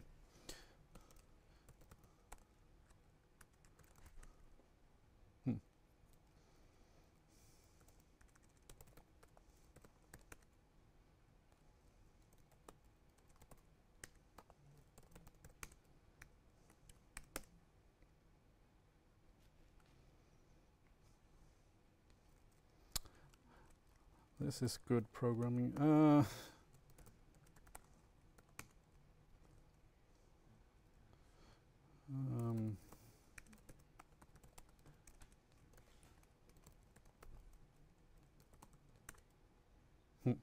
Oh, well, didn't prove my point, but my point was this, that when we will see this next week, but when we are creating variables just in a program, JavaScript program, just linked into our web page, if we are not careful, we could actually end up adding a lot of variables to the global window object. And the global window object, all running applications in this context can access them, and we could like mix things up with each other. And it's really important in that environment to be able to structure your code so that your code is run in your own environment and other code is run in another environment. And to help us with this, we have something called modules. So we could kind of arrange our code into modules, and the module being this self-contained application environment. There are a lot of ways of doing this, I think, and I'm getting back to your question. One way that you could see is something like this. The syntax is kind of clunky, but no. Like that.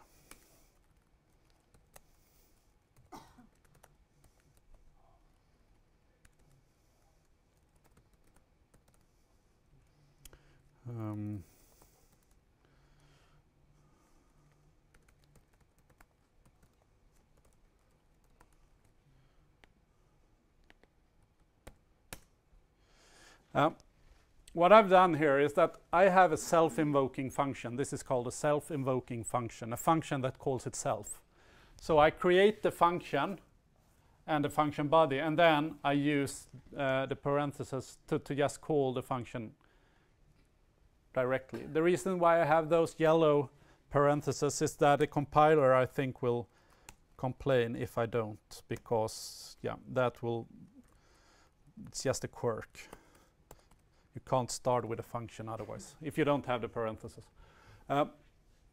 Remember, or look at the output. So inside this function, that is a scope, and I create a variable hello in that scope, and then I log hello. So obviously we will log 10. However, this, if I log this, we haven't changed the outer scope. There is nothing on that outer scope. If I were to do this dot hello equals 10, this dot hello, it will still be the same. And remember, if this outer object was the window object in the browser, this is good practice to do, because then I will run my code in my own scope without polluting window.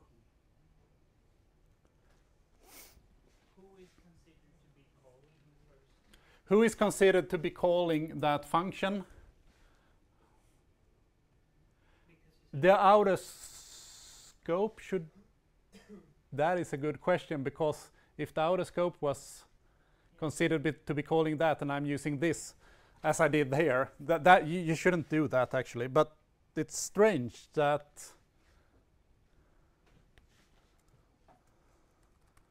okay, this is a relic from the past.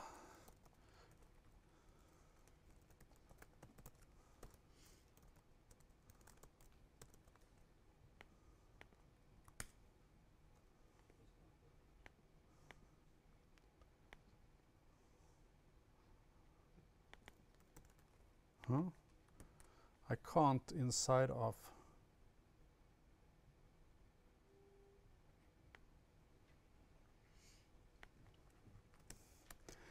I think that question opened up a rabbit hole for me. I need to.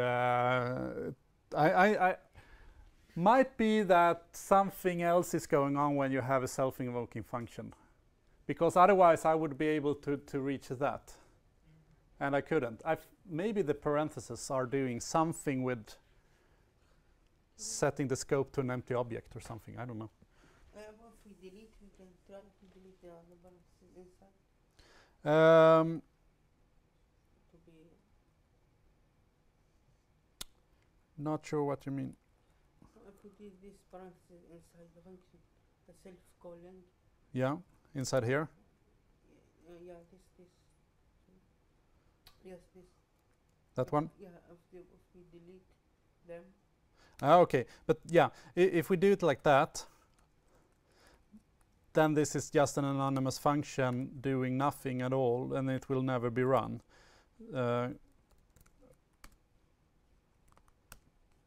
It will even say that it's not correct because I don't have a name. It needs a name, and now I'm only logging that, and this one is never called. So that's why we had those parentheses to call it immediately. But yeah, that was a side note. Let's go into modules. So when we start working in the browser and even in Node, we will need modules, basically. And there are, I will not get too theoretical about this, but there are two kind of, or even three, but two major ways of working with modules, the common JS and I forgot the other name, AMS or something like that. Node, which is the application platform running on a server, has utilized one way of doing this, and often referred to as Node.js modules. This is what you're working with when you're using npm for install, when you can like import other modules from other projects using the npm library, and you have yarn if you want to work with that instead. Those modules work in Node and are heavily used in Node. However, in the browser, we haven't had any modules at all. So in the browser, we had to rely on using Node modules and having a pre-compiler changing this module code into self-invoking functions that I just showed. So, and in this course, we will use something called Webpack to do that. So that basically means that you can write code as you were in Node.js with Node.js modules, and then Webpack will transform this into stuff for the browser that will not intervene with a window object. However, in ECMAScript 2015, we have something called ES 2015 modules, and that is V3C's approach to modularize the browser. We are really in between right now. Those modules kind of work in many browsers, but not to a full extent yet. But almost. It's kind of, there are some quirks in Firefox, I think, that doesn't support it all the way, but they probably will soon. But you will be able to use modules natively in the browser, say the coming year or two.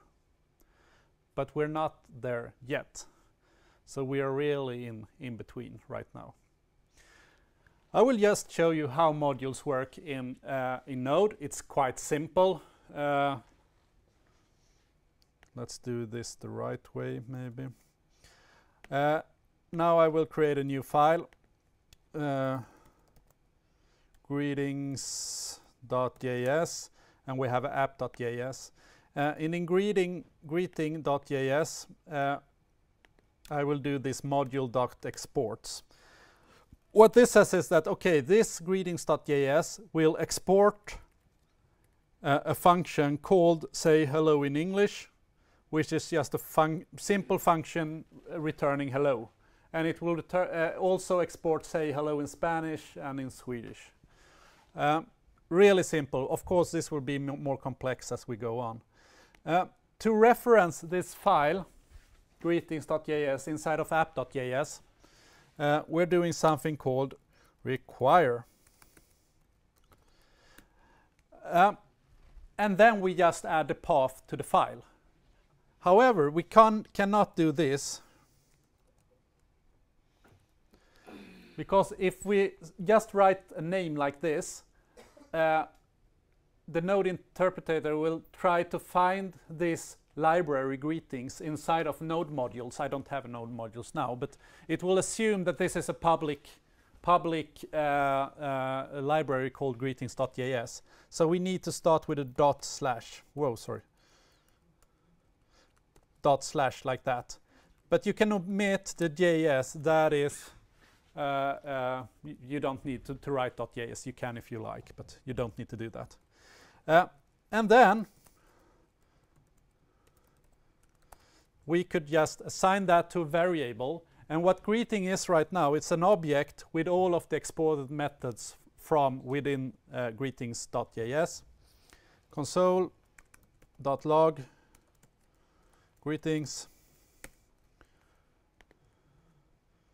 Whoops.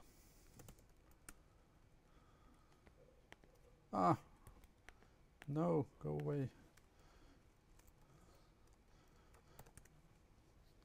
So you can see that greetings is an object with say hello in English, say hello in Spanish, and say hello in Swedish.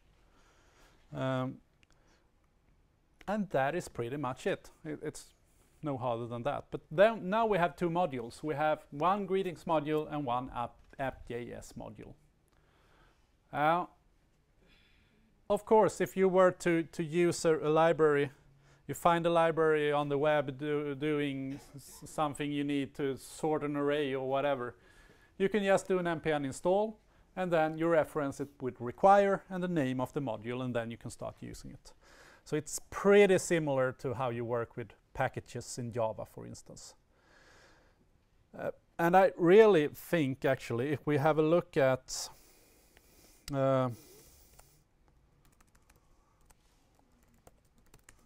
Could just show how the new syntax looks.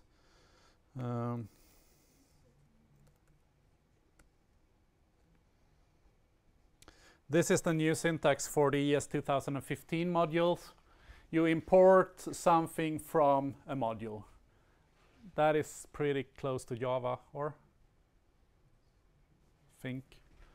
And you export by, I should have looked at export then, I guess. Oh, well. Can do that in many ways, yeah.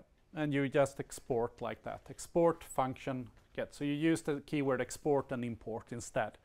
Under the hood, there is probably a lot of differences because NPM is struggling really hard with starting to support native ES 2050 modules. I think you, at least in Node, you can use import and export, but you need to add a flag, experimental flag to the latest version of Node. And I know that NPM is struggling with importing this kind of library handling into NPM. They are doing that by creating a new file extension called MJS, I think. But this is, I mean, we are really in a shift right now. So next year I would know more about this because then we will get probably past the threshold. What I would like you to know is there is two ways basically of working with modules in Node and in the browser.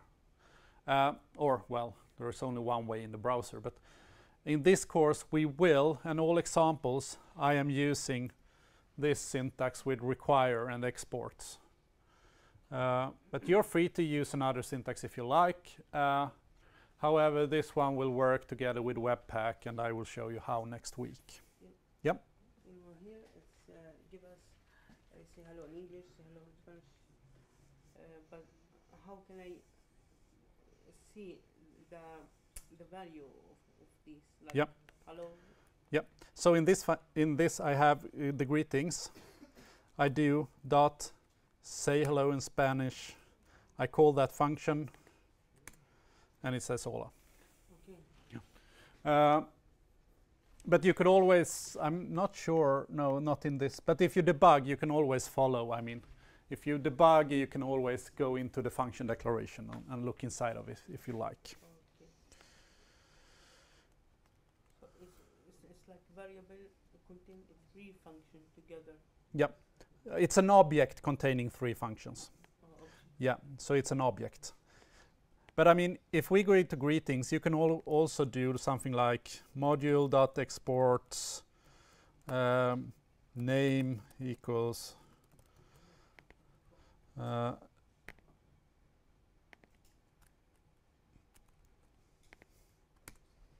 whoops. And then you see, okay, so I also exported a property called Johan. And what you can see is that this is actually just an object. So you can export any object you like from within a module and just catch that object on the other side.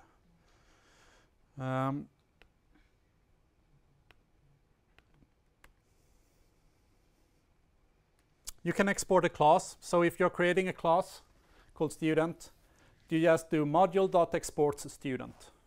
Simple as that. Then you just require that student and you can start working with that class. It's really quite simple. Okay, so that's a lot of topics to cover on one day. Your heads will explode soon, I guess.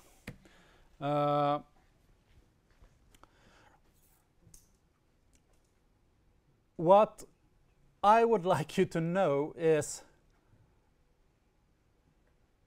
programming in JavaScript is quite simple in many ways because it's quite a simple language. I think Crockford calls it a simple, silly language. And it really is. But it's quite powerful because you can use it in so many different ways, and you can use it in ways that you don't know, like the self-invoking functions. I've never tried that, and let's see what happens. Compared to Java, I know half of you will hate this, and half of you will love the language. And those of you who will hate it will probably say that you hate it because you have no clear rules. I mean, when you code in Java, you have a path. You know, okay, I create a class, I do this, this, this. It's quite staked out. However, in JavaScript, you're just with a blank paper and, okay, so now what? Oh, well, you can do it like that or that or that or that. You can do it in any way you like. And that is quite hard in the beginning because you have all of those tools and you don't know what to choose in a certain circumstance. But I think we have made a change from last year, and the change is when we come to the browser, we are quite heavily using something called custom elements in the browser, and those custom elements are kind of like giving you a path of how to create those objects in the browser. And I think that is a good thing, because otherwise you would have the language that is totally free, and then you have the web browser in which you can do it in 100 different ways.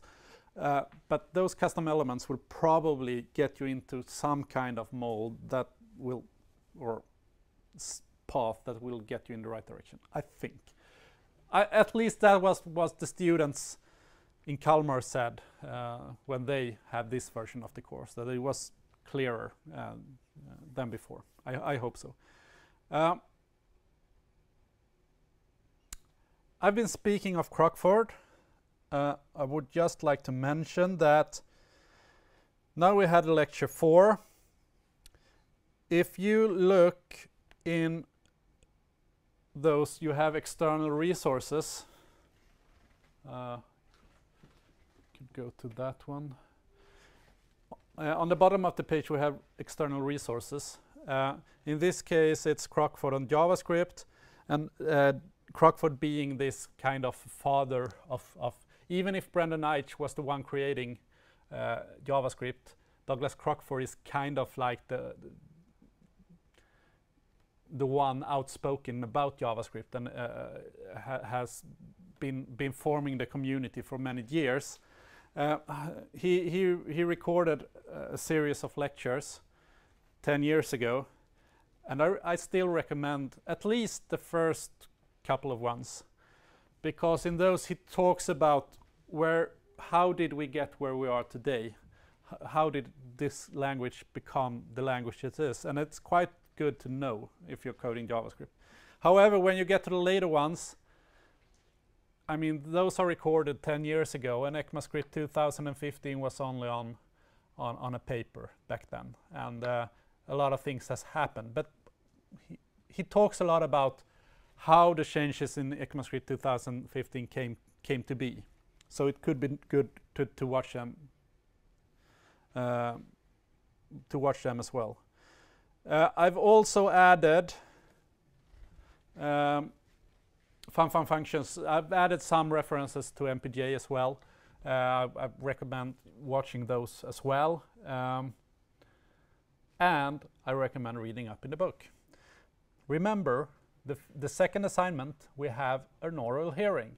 And the oral hearing will question you about the theory in the course. So you will not get passed by only doing the assignment and think that is fine, because you will need to be able to explain the assignment and the constructions you've done in the assignment, and you also need to be able to answer questions about the language JavaScript. But I can promise you that I will not get into like, okay, could you please do a prototypal inheritance? It's not that kind of questions. It's more like, what's the difference between var and let? What is a scope? More of those like basic questions, but you need to read the theory as well to be able to pass those hearings. Good. That was that for this lecture.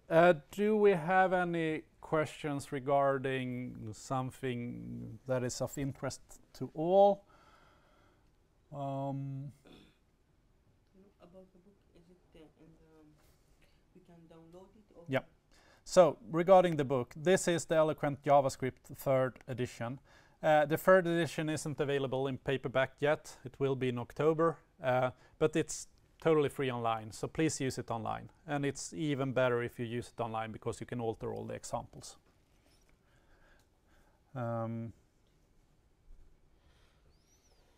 If you want a paperback, I think I've mentioned before that developing the professional web development or something like that by Sakas is a good book, but you could there are probably newer books, and I think there is one called You Don't Know JavaScript or something like that. That is online as well, that you could utilize if you like. I mean, JavaScript, you will probably find the best resources online anyways,